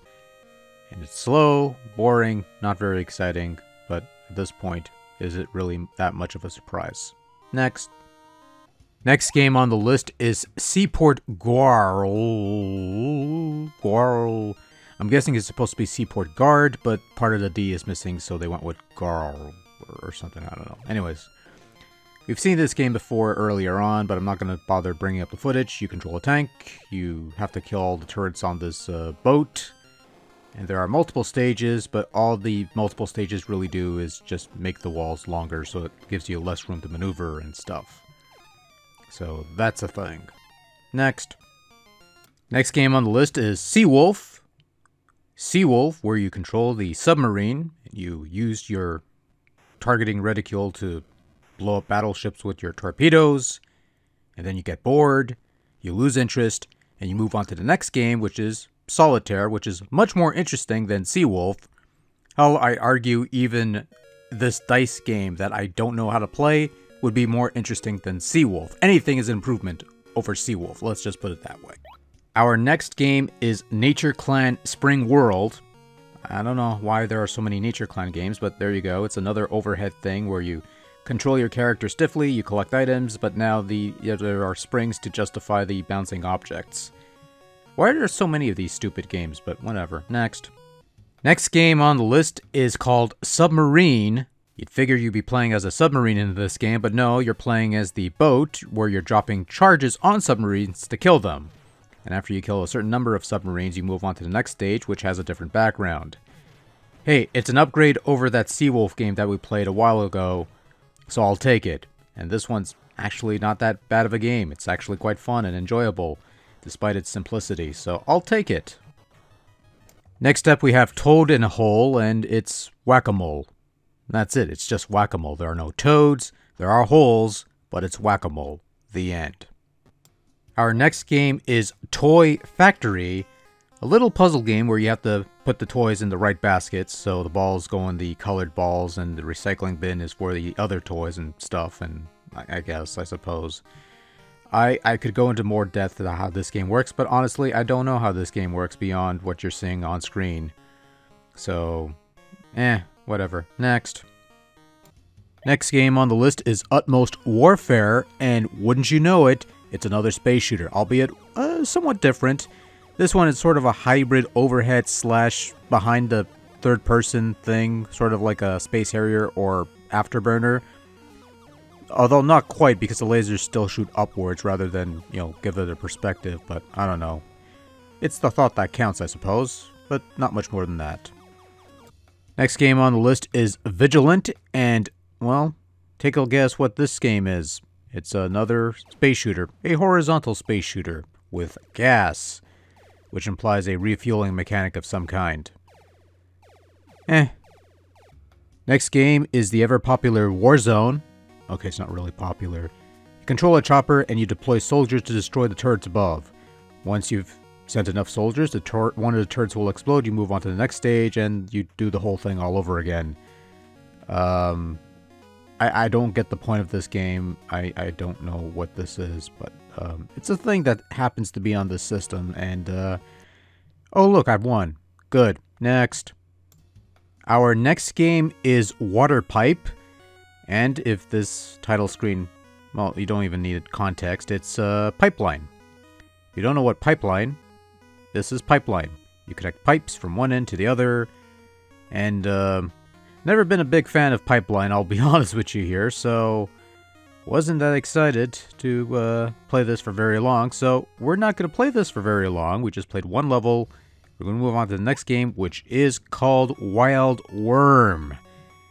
Wild Worm is interesting. You control a worm, you eat enough fruit, you evolve into a bigger worm, and I guess, you eventually turn into a butterfly or something like that, a caterpillar or that sort of thing, I guess. You avoid all the wild animals and shit like that. And, yeah, that's all it is, really. Your, worm thing is too slow to do anything worthwhile, and, why am I even bothering? Next. Next game on the list is Wonder Ball, and I'm going to tell you something, I have no idea what this game is about. You assume it's shoot the balls in the proper colored holes, but sometimes you get points and sometimes you don't. I don't know, this game confounds me. Next. Next game on the list is Enchanter 2, and say, you remember this game? You remember this game? Well, it's this game again. It's even the same music, Jesus Christ. Next. Next game on the list is Aquarium. Eat the food, avoid the bad stuff. Enough said. Next. Our next game is Arena, and we're going to play through the few seconds of footage that I have of this game, because I want you to see... yeah, I'm dead. I died. That's unfortunate. Even though I have hit points, or apparently I have hit points. So, the music stops out of nowhere. You have to avoid fireballs. I have this sword weapon that's even less effective than the... I don't know, the music started up again. I'm dead again. And, why am I still playing this? Next. Next game on the list is Ass Art. I don't care what you want to call it. I'll call it Ass Art because that's exactly what it is. Turn the green tiles blue and you get to chip a couple boulders in order to achieve your goal. And it's a fairly interesting puzzle game, by which I mean not very interesting. So we're going to move on to the next game. And that's, the next game is Burbles. The Burbling Burbles Baby or something like that. I don't know. Anyways, so, you control a Jeep. You have to shoot the little soldiers before they land. And you press one button to shoot. You press the other to change the orientation of your sprite. So you could, change your aim, I guess. And it's a complete waste of time. And I don't know why I'm playing this. I've already played this before. And it's called something else. I forgot. I don't care. Next. Next game on the list is Burrow Explorer. An interesting game where you have to navigate a maze in the dark with only your headlights to determine your close proximity. So this is the only way you can see whether you have open paths or enemies to avoid or things of that nature. It's a fairly interesting concept, fairly forward-thinking actually, applying a bit of realism and taking away all the fun. I tried my very best to make it to the end of the maze, but quite frankly I just lost interest and moved on to something else, which is what we're going to do right now. Next game is Cannonade, a single screen shooter that's basically a ripoff of Astro Smash or Astro Blast, and a subject of a much longer video, so we won't spend too much time on this. We'll go with Close Quarters, which, much like a previous game we looked at in this collection, is a thing where you control crosshairs and you shoot down planes and avoid bullets. We're going to skip this one as well. We're going to move on to the next game, which is Coast Guard, which has a property unlike the other game we looked at. This is a fairly interesting shooter where, much like some other game we looked at, you have to drop charges to destroy the submarines. The interesting thing here is that you have to use the D-pad to determine the depth of your charge. So it's not just shooting it down, your charge only reaches a certain level, so you just gotta go up and down. You move the little flags, and yeah. It's an interesting idea, novel idea, but after a while, I only played long enough to make it to the next level, which, to this game's credit, it has different backgrounds, but that's about all it has. So, next. Our next game is Cub Adventure. You control a cub, you collect the gimmicks, you avoid the monsters, and your rival cub. Boring. Next. Our next game is Hally-Ho, whatever, and wouldn't you know it, it's this maze game again with very narrow passages and shit collision detection. Next. Next game on the list is Tactful. And I have no idea what you're supposed to do in this game. I tried and figured it out, but this music is annoying. I've heard it for several games now. So we're going to go ahead and skip on to the next game, which is Devildom Doom. And I also don't know what you're supposed to do in this game. But at least you could shoot things, which is nice, and what the hell are you supposed to do in these games? Do I really care? Not really. We're going to move on to the next game because my head hurts. Next game on the list is Diamond, which is basically a hack of Arkanoid, the Taito-developed brick-breaking game. Unlike in Arkanoid, where you have to clear the whole board to move on to the next stage, all you have to do in Diamond is hit the diamond and you move on to the next stage, so you don't even have to clear the whole board. You could just hit a few bricks and you're done, which is a nice way of alleviating the pain. Also, you have plenty of lives. Apparently, you have infinite lives. I've tried at one point to lose as many times as I could, so apparently you have infinite lives in this game, and you only have one power-up, which is to extend the length of your bat. But, yeah, this is a thing that's on this thing, and yeah, next. Next game on the list is IQ Champion, and with a name like that, you figured this would be some sort of quiz game, but the title screen suggests otherwise. Unfortunately, we're spared that particular indignity. Instead, we're getting a fairly boring, fairly simplistic, very rubbish single-screen shooter where you shoot bugs from the sky and they turn into hearts, and you shoot the hearts, and why am I even bothering? Like, we got, like, what, a little over 100 games left to go? The screen isn't badly drawn at least, so that's something, but yeah. Next. Next up we have Frantic Mouse, and I'll just let the footage speak for itself.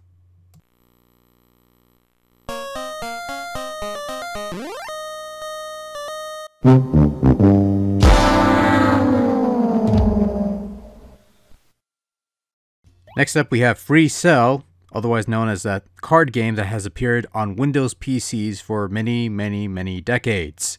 You could look it up elsewhere. I'm not really going to touch it because I've never played Free Cell that much to begin with. So we're going to move on to the next game, which is Fruit Dish, which is another rubbish game. What a shock. Fruits fall and you have to turn it into the matching fruit and I don't care. Next. Our next game is Gate, which is yet another redress of that maze game where you go through the teleporters and the doors and you collect all the hearts and you deal with the really stiff controls and the really precise collision detection that's so precise you barely fit in the little corridors and stuff. And why am I even bothering? Next. Next game is Goalkeeper, which is pretty straightforward. You try to score goals while the goalie defends, and then you defend against the computer who will shoot at you. Pretty straightforward, and the computer will always win. Next. Next game on the list is Fishing. It's a fishing game, and it gives you a few options at least. You know, the size of the body of water, the time of day, the lures and stuff like that. And beyond that, it's a fishing game. It's a, for the most part, it looks like a latter-day NES game.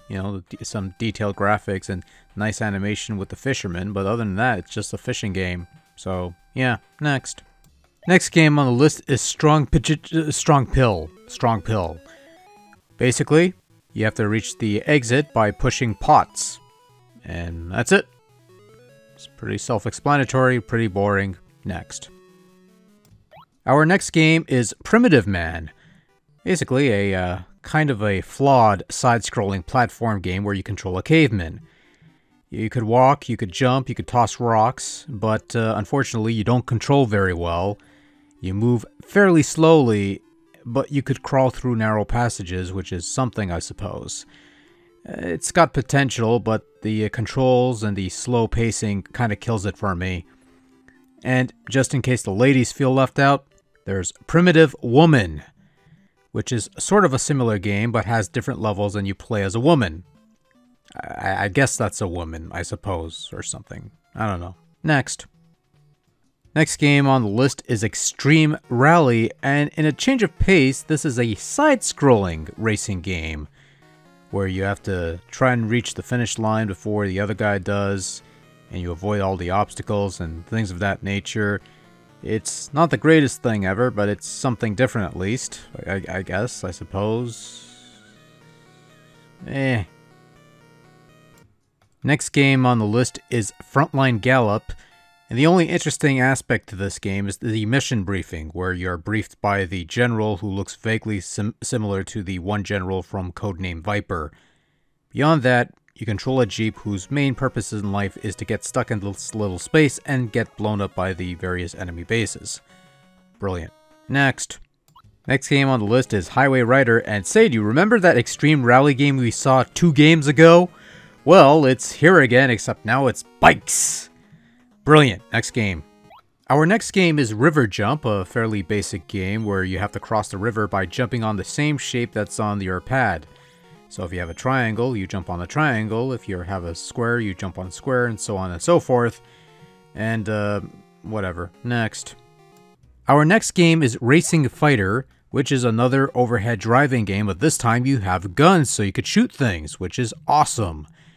It's another road fighter slash more of a spy hunter vibe. I don't know if there are power-ups. I didn't play long enough, but hey, it's something different at least, so that's something. Next game on the list is Speed Challenge. All I could say about this game is, imagine playing the old Micro Machine video game that used to be on the NES and countless other consoles, and giving it overly sensitive yet somehow incredibly stiff controls, and you have a Speed Challenge in a nutshell.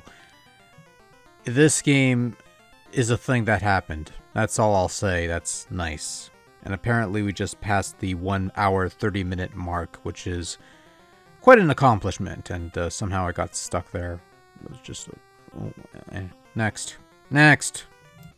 Next game on the list is Super Tennis, even though it just says tennis on the title screen. And this is interesting because you actually play from the first-person perspective rather than have a character on screen. And you have multiple characters to play with, a couple game options, but that's about it, really. I'll be honest with you, I've never been good at tennis video games. This didn't really change much for me, so... on the one hand, that's a bit too bad, but on the other hand, I do have some good news. We're about 1 hour 30 in, and we only got 100 games to go, so we're in the home stretch, folks. We're almost done, and I couldn't be happier. Anyways.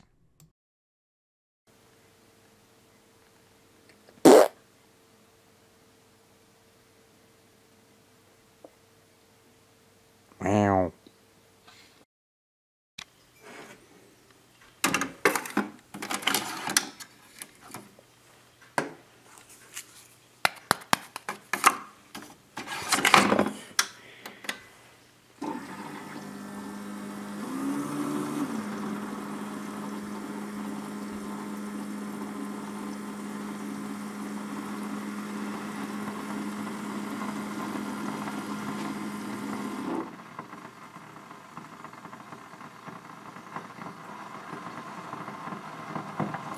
I promise you this is more interesting than the 100 games we're going to look at later.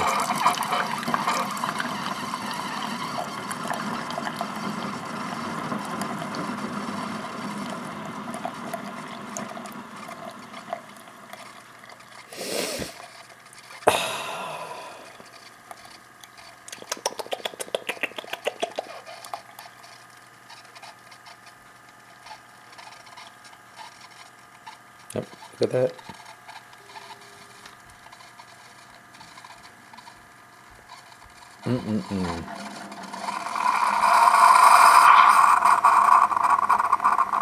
Of course it doesn't go all the way through, that's okay.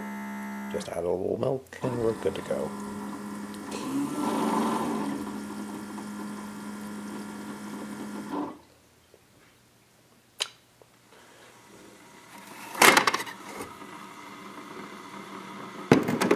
And we're just going to add some milk. Off aim. Brilliant. And now we're going to add some milk and put it in the mug and not outside like a dumbass. No sugar, because I don't really need any.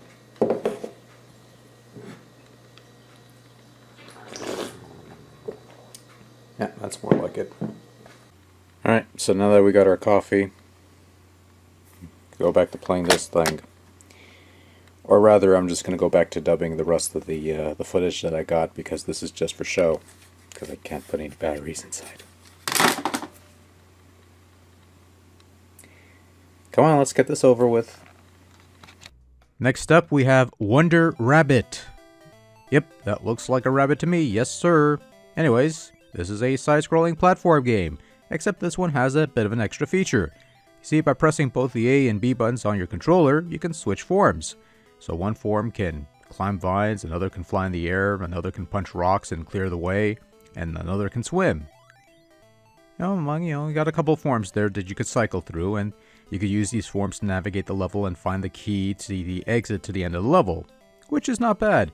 It gives the game a bit of depth, more so than other side-scrollers, quite frankly more than other games aside from the 8 main event games at the beginning of the video. The only caveats is the controls, not so much in terms of the way your kangaroo rabbit thing controls, because it controls fine aside from the jump being wonky, but to switch abilities you have to press both the face buttons, which is a bit cumbersome. If the Pixel player had a select button, it would be better served mapping this ability to that button, but as it is, they have to make do with the limited controls they had, and, well, I'll tell you this one, it doesn't kill the game outright. It's not that bad of a game. First impressions. It's not. I wouldn't mind revisiting this somewhere down the line, so, yeah, good on you, Pixel player. You gave me one game that I liked. Actually, one of several, but whatever. Next. Our next game is Rural Goblin, and it is another whack-a-mole game, with more holes and more moles to whack and stuff. Next game is Hexapod War, where you control a little fish and you have to eat other little fish while avoiding the big fish. And after 30 seconds of gameplay, not even, you question why you're even bothering with this piece of crap. Our next game is Lunarian, and it's another one of these single screen shooters. No thank you, let's move on to something else. Let's move on to Panzer Attack, which is also a single screen shooter. Except now you have tanks and stuff, and it's boring. Then finally we have Pobble, which is another one of those wretched overhead driving games where you're on a boat and whatever. Why am I even bothering? Next up we have Polar Bat, Kunyukun Polar Bat apparently, and say, do you remember this game? And this game? And this game? Well, guess what? It's here again. I counted at least 4 of these stupid things. There may be another one that I might have missed. But here we are again. For fuck's sake, leave me alone. Not enough. So next game on the list is Season Garden. And, well, the preview gave it away, but it's whack-a-mole again. With an annoying tune, but it's just whack-a-mole.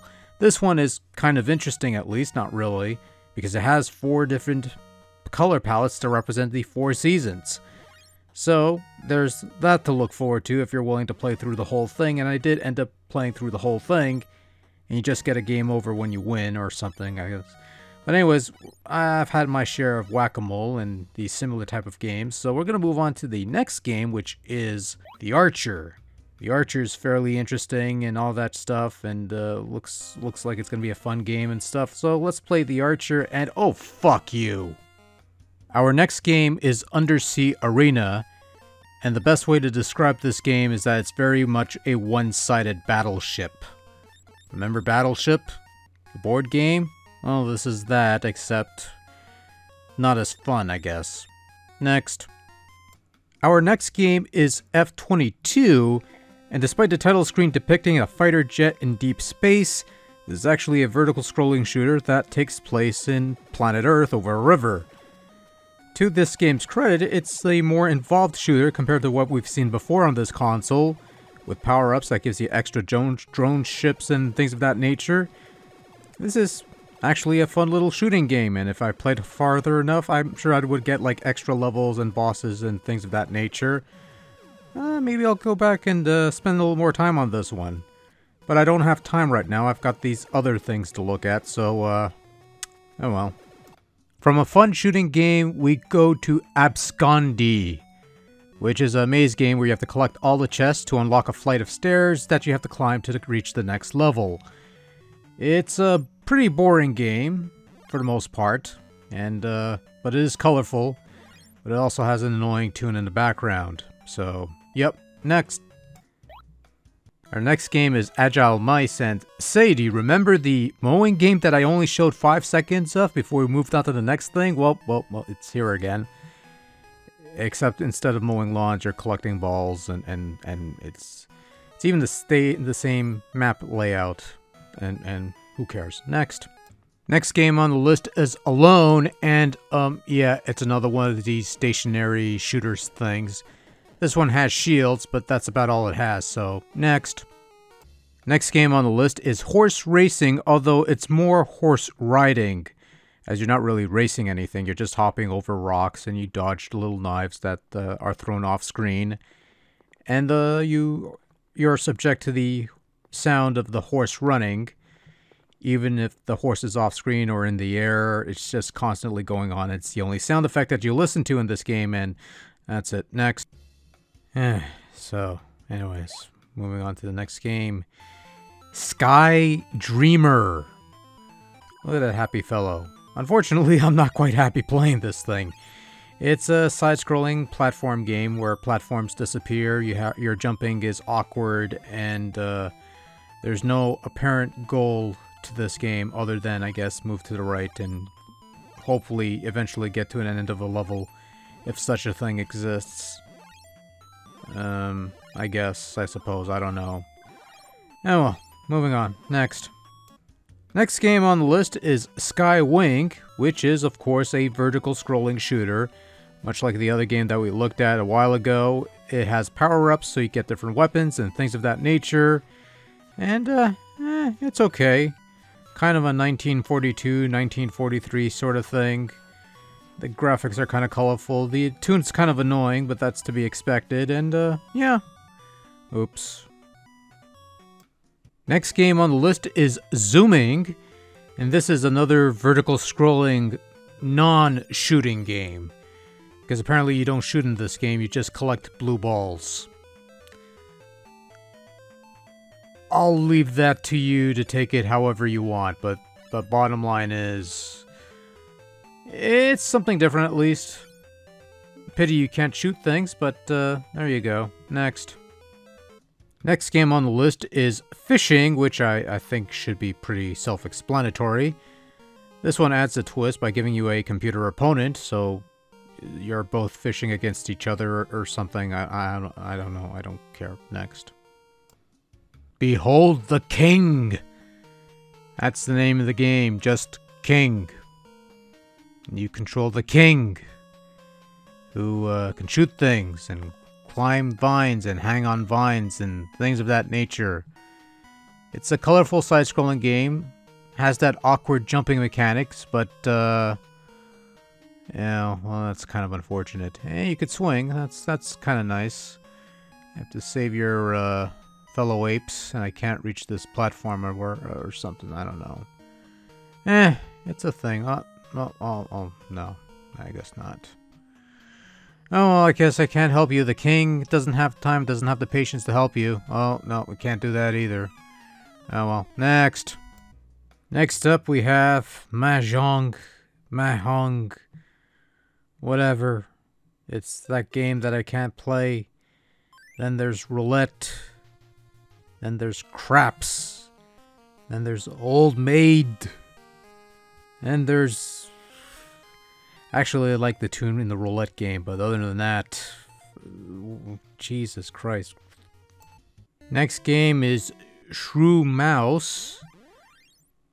Well, except you're not really playing as mice, you're playing it... well, I guess you are mice. You're... leave a trail behind, try not to crash into the trail, and outlast the other mice. And then, or otherwise that happens, and yeah, well, that's kind of unfortunate. In any event, we're going to play the next game, which is Crazy 8s, and it's more fucking cards. Fuck off. Yeah, next game on the list is Sunken Ship, and oh my god, this... yes! Yeah! It's a Titanic game, everybody! Is that bootleg Titanic game? All right, this is it. This makes it all worth it now. Unfortunately, I gotta play it on this piece of crap. But hey, that's one worthwhile game on this stupid thing. Okay, next. Our next game is The Hacker, and this is another side-scrolling platform game wherein you have funny little kicks like that. And later in the game, there's even a power-up that gives you a weapon and costume change. Didn't spend too much time on this game, much like many of the games on this system, because there's way too many games, but this one looks vaguely interesting. Maybe one of these days I might revisit this. But not today. I want to get this other shit out of the way first. Our next game is Hard Mission, and, oh, there's no title screen. I was gonna do the, hey, remember that game that we looked at ages ago? Well, it's here again. But instead, you know what I'm gonna do? Because I just found the footage. I'm gonna swap this with the other game that we're gonna look at, Planet Strikers for the Atari 7800. Played off the Atari Flashback console, which was basically an NES on a chip and shares the same sound effects, which is piercing a hole through my brain. I better stop now. Next. Okay, so after all that noise, it's time to play Adventurer. And say, do you remember this game? And say, do you remember this game? And see, remember this game? Well, guess what? It's here yet again. One more time. No. Let's just move on to the next game, which is Labyrinth. And say, do you remember this game? Well, guess what? It's here yet again. Oh, God damn it.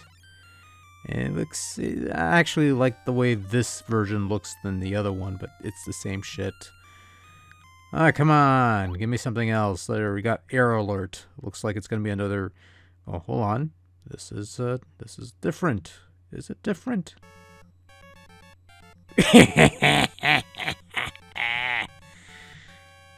This is just a hack of Xevious.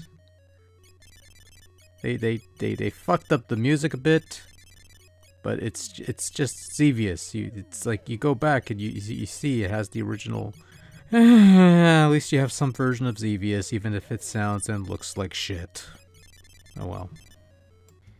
Okay, so from there we move on to First Defender, and it's a rather rubbish Space Invaders clone.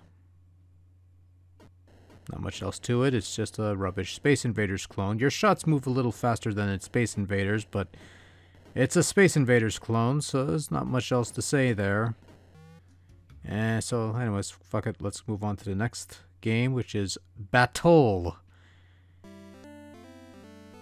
Oh, come on!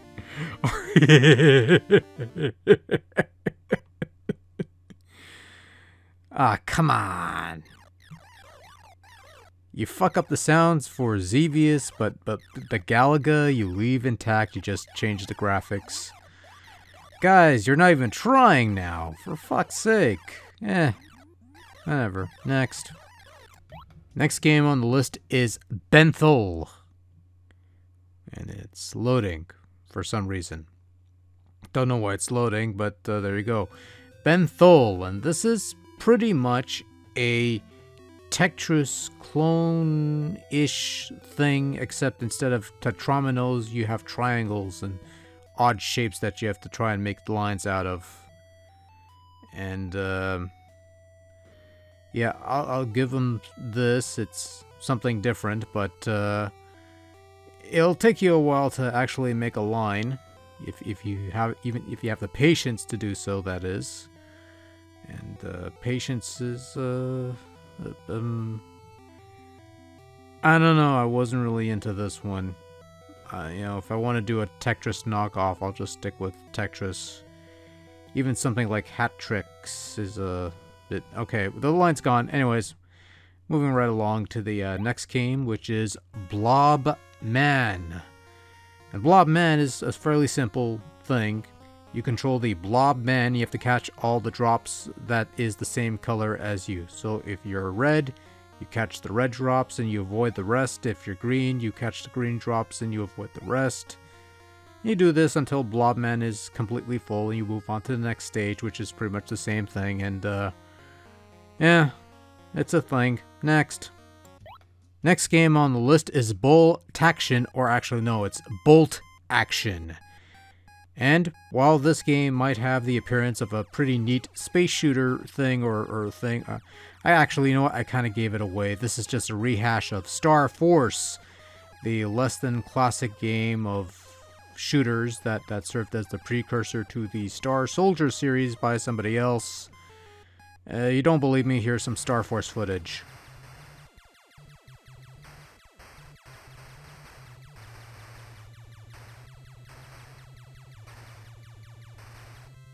The only real difference between Bolt Action and Star Force is that Star Force has a couple interesting melodies, whereas Bolt Action does not. Next. Our next game is Cowpoke.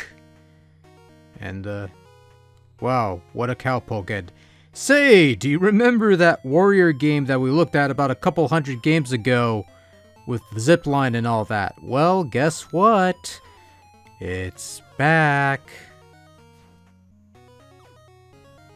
It's all I got. Next. Our next game is Dragon, or as some other folks would like to call it, Snake. Snake. Snake. That's how the meme goes, right? Right? Or am I thinking of something else? Who cares? Good news, everybody. We're about 60 games away from the finish line. There is indeed a tunnel at the end of this wretched light. That's not how it goes. Who cares? We're almost done. Next. Next. Next. From dragons to fairies. And, yep, you control a fairy. Yep. Anyways, let's jump right into this. And, this is a vertical scrolling shooter. You control a fairy who has gas for some reason. And, anyways, we're just gonna go through this fast. And I'm dead. Oh, well. Anyways, moving right along to, hearts. And hearts, it's cards. Cards, everybody. It's hearts.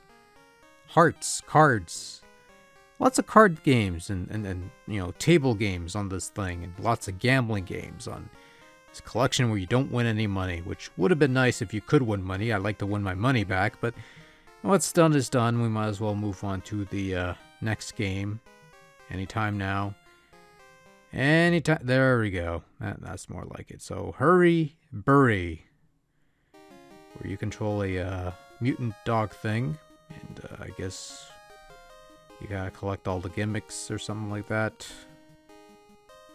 Whatever. Next. Next game on the list is Lad Angel, which is basically a slight hack of Challenger, a Famicom-only release. And, I'm going to start off with a bit of footage of how every game of Challenger usually goes for me.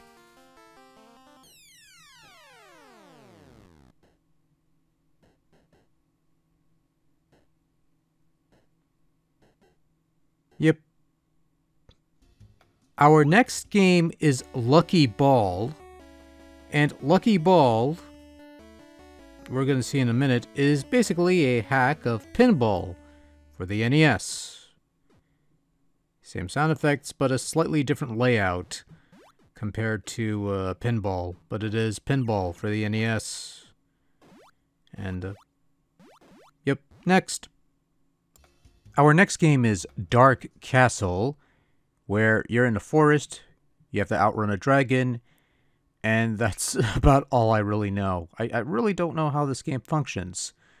I guess you have to kill the dragon, and I don't know how to do that. Although I did kill a dragon by accident. I don't know how I did it, but there you go.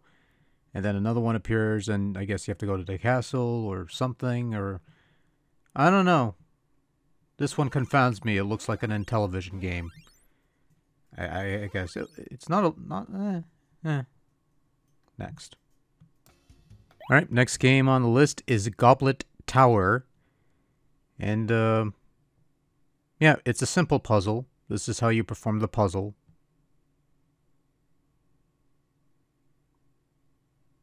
Oh, that was worthless. Next. Our next game is, it's another Nature Clan Forest Adventure thing. This one's a side-scrolling platform thing where you hop on logs and branches and things of that nature, and you collect things and gimmicks and stuff like that, and that's all I've got. Not very exciting, and the jumping mechanics, like a bunch of these platform games, are not the greatest. Also, I don't mention the controls, which on this thing is reversed from the traditional NES layout, and it doesn't really help, and well, next. Our next game is Mouse Hero, and I won't waste time on here. Catch the teddies, avoid the bombs, pretty self-explanatory Kaboom clone. Next up we have Music Moment. Catch all the blood drops, and if you do, it plays a note, which plays music. It's pretty self-explanatory. And our next game is Speed Racing, or rather Over Speed Racing, where they take the heads-up display from Rad Racer, dump it into a mediocre racing game, and you have Over Speed Racing. At the very least, the controls for the car aren't too bad, but that's not really saying a whole lot, so yeah, next. Next game on the list is Panda Adventure, where you play as a panda and you walk to the right, you avoid the animals. An annoying sound effect plays when you jump. An annoying tune plays in the background as you play, and... Ugh. Next. Our next game is Panzer Flycar, which is basically, you know, another hack of Road Fighter. And that's it. That's all there is to it. Next. Next game on the list is Power Robot. Look at that title screen end. Well, say, do you remember this spring gesture game from a couple hundred games ago where you have to jump on these platforms and that sort of thing? Well, guess what? It's here yet again in a different form, and yeah, the song sucks. The game is still not very good and not very fun, and next. Well, next up we have Red Dog, and it is a casino game. Nope! Moving right along, we're gonna play Revenge of Flyer. Looks like a shooter, Revenge of the Flyer, and okay, let's run through the whole. Remember this game? From ages ago, I forgot what this game is called, but remember that game? Then you remember Seaport Quarrel, which looks like the same game because it is the same game. Well, guess what? Guess what? You can't, it is again. Except now you play as a plane. And the funny thing is, even though you're playing as a plane, you're still blocked by these walls, which is stupid. But whatever. Next! So let's move on to the next game on our list, which is Shift. And Shift is that game where you push blocks into spots and stuff, and nope, no thank you, not playing this. We're moving on to something else. Let's try Slapjack. It's cards. No thank you, no Slapnuts. We're not playing that. We're gonna move on to something else, which is Sudoku. Oh, for fuck's sake, are you kidding me, right? Who in the blue hell would want to play Sudoku with a D-pad? If I wanted to play Sudoku, I'll do it in a book, or I'll have Brain Age on the DS. I'll play it there. Come on, let's move on to something. There we go. Astro Robo Toto. Basically a hack of Astro Robo Sasa, where they replace the robot character that's normally in this game with Millen from Millen's Secret Castle, or something. This game's interesting, though, because in order to move, you shoot in one direction and you move in the opposite direction you're shooting, which makes for an interesting game mechanic. And you still have to shoot things and stuff. But, it's a nice idea. Surprised we never got this. Probably because stupid North Americans would be confounded by something like this, but hey, it's something. Next game on the list is Tummy, or Tunny. And you play as characters either John or Rose. This is a hack of a game called Sun Sun from Capcom. And even if you've never played the original game that this is a hack of, you could tell that this is a hack of another game because the original character's name shows up on the top left corner of the screen here. You see, it's before it was John, now it's Sun Sun, and or however you're supposed to. Anyways, it's Sun Sun. And yeah. Next. Next game on the list is Aether, and this is basically a ROM hack of the Famicom-only release Warpman, where you have to kill aliens in this one single square, and there's also a bonus stage where you place bombs around another screen and that sort of thing. It's a thing. Alright, so we're going to blow through the next few games here rather quickly. The music sucks here. Aether Kavas is basically a hack of that Famicom Macross game that appears on several multi-carts, where you could fly as a ship, or you could transform into a robot, or, you know, somewhere in between. And, never been too good at this game, to be honest with you, when it was on a multi-cart and was called Macross.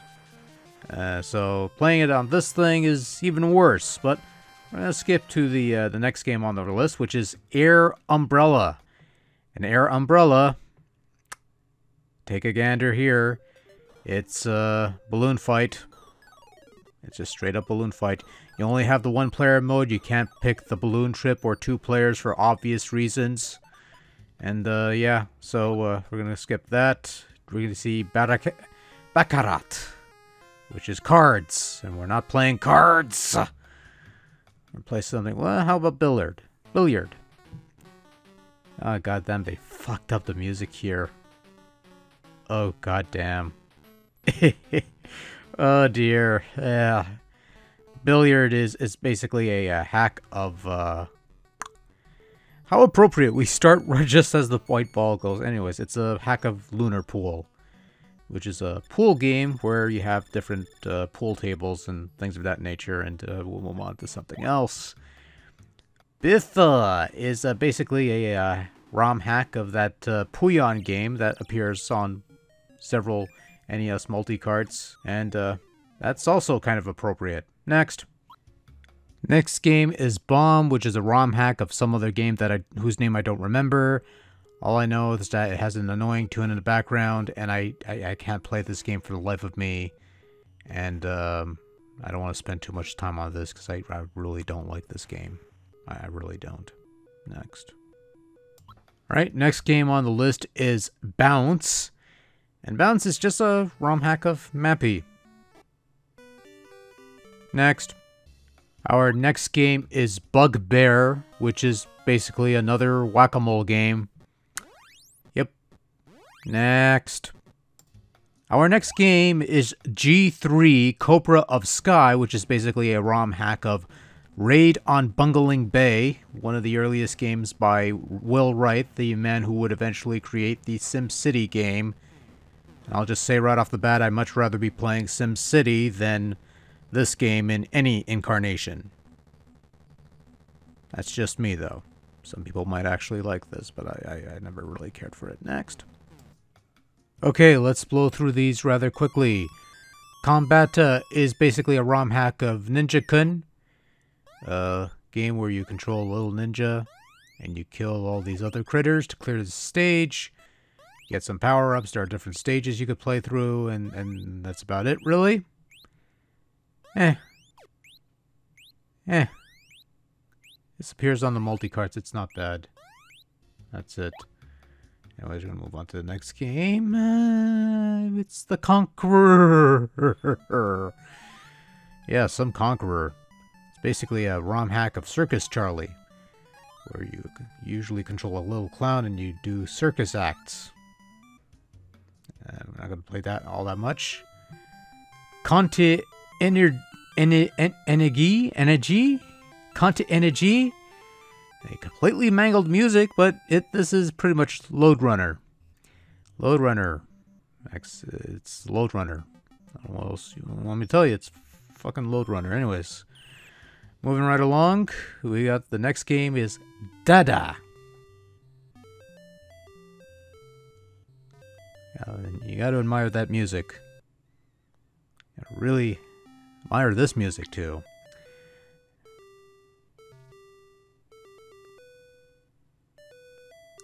Now this is obviously a ROM hack of Popeye. And if you've never played Popeye, you could tell this is a ROM hack because if you look at the top right corner, you'll see Popeye's head in the heads up. That's how many lives you have, by the way. And if that is not enough of an obvious indication, check out the tune when you pick up the spinach.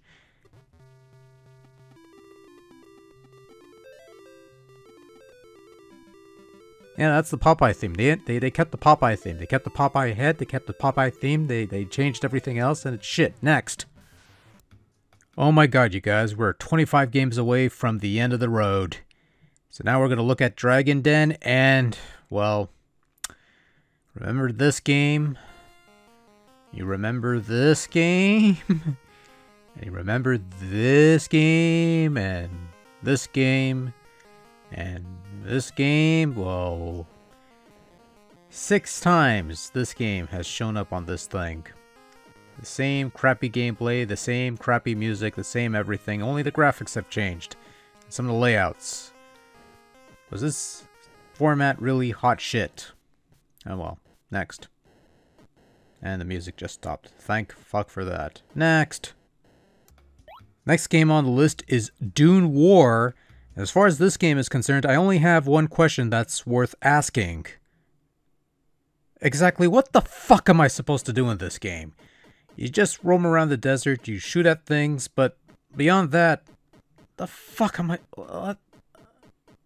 whatever. Next. We're almost done. Alright, next game on the list is Idacity Snakes. And it's just snakes. It's just Snake. It's just another snake game. It's just Snake. Just Snake. Snake. Snake. Snake. So we're going to move on to Garden War. And Garden War is just that shooter again. The single screen shooter where shit flies all over the place. You try to shoot it, and after a while the stage just ends. You move on to the next stage. Whatever. Next. On to the next game. And yeah. This is the game. Whatever. Next. Alright, so we're going to blow through the next few games quickly. Hitmouse is another whack-a-mole game. Because of course it is. Antiquarium is another fishing game. This is all I'm just showing it. Huddle is yet another hack of pinball. For the NES. Another hack of pinball. That's 2 hacks of pinball. That's impressive, actually. Not quite impressive as the shot out of the gate, but that's okay. That's fine. Anyways, Jungle Guy is redressing of that Grot Kid game that we looked at a short while ago. I still have no clue how you're supposed to play this game. Oh well. Next game is Mars, and I'm just going to spoil it. It's another Star Force hack. With horrible music. Well, only the opening tune is horrible. The rest of the game is, well, meh. Star Force. Next. Alright, so we're going to blow through more games we're going to blow through quickly. Marsman is basically a ROM hack of Binary Land, a Famicom-only release where, you know, you're trying to get the two lovers together. The sound craps out at this point due to the wiring, not the system itself. Next game is Memory Test, which is a card matching game, self-explanatory. Pygun is a card game. We're not going to play this. And Penguin is another ROM hack of Nuts and Milk, another Japan-only release. Actually, in hindsight, now that I think about it, you know, if you're going to call a game Penguin, you might as well use Antarctic Adventure, which features a penguin, and you just call it Penguin. But I guess we gotta use this instead. Okay, whatever. Next. On to the second to last page with Puzzle, which is a sliding puzzle thing. And you slide the puzzle, you get in the right order, and then I don't like this thing normally, so we're not gonna do it. So our next game is Penta Bass. What a wonderful piece of music in the background. And say, do you remember 5 days that we looked at ages ago? Where you only shoot in 5 directions? Well, that's Penta Bass in a nutshell. Your only indication that you're in what direction you're aiming is the little glowy things in the middle. And, yeah, it's still not very fun. And still very limiting. Anyways, we're going to move on to the next game, which is Sea War, which is basically a graphics hack of Battle City, a game that commonly frequents the NES multi-cart, Famicom multi-cart scene. And this doesn't have the track creation system, which is unfortunate, but not surprising. Next game on the list is Sky Invader, which is basically another hack of a game called Sky Destroyer, another frequent contender in the multi-cart scene. Sort of an afterburner Space Harrier type thing. There's no sound because the sound is broken. It's not the software, it's the actual hardware and stuff. Maybe it is the hardware, I don't know. Anyways, the next game we have is Spar.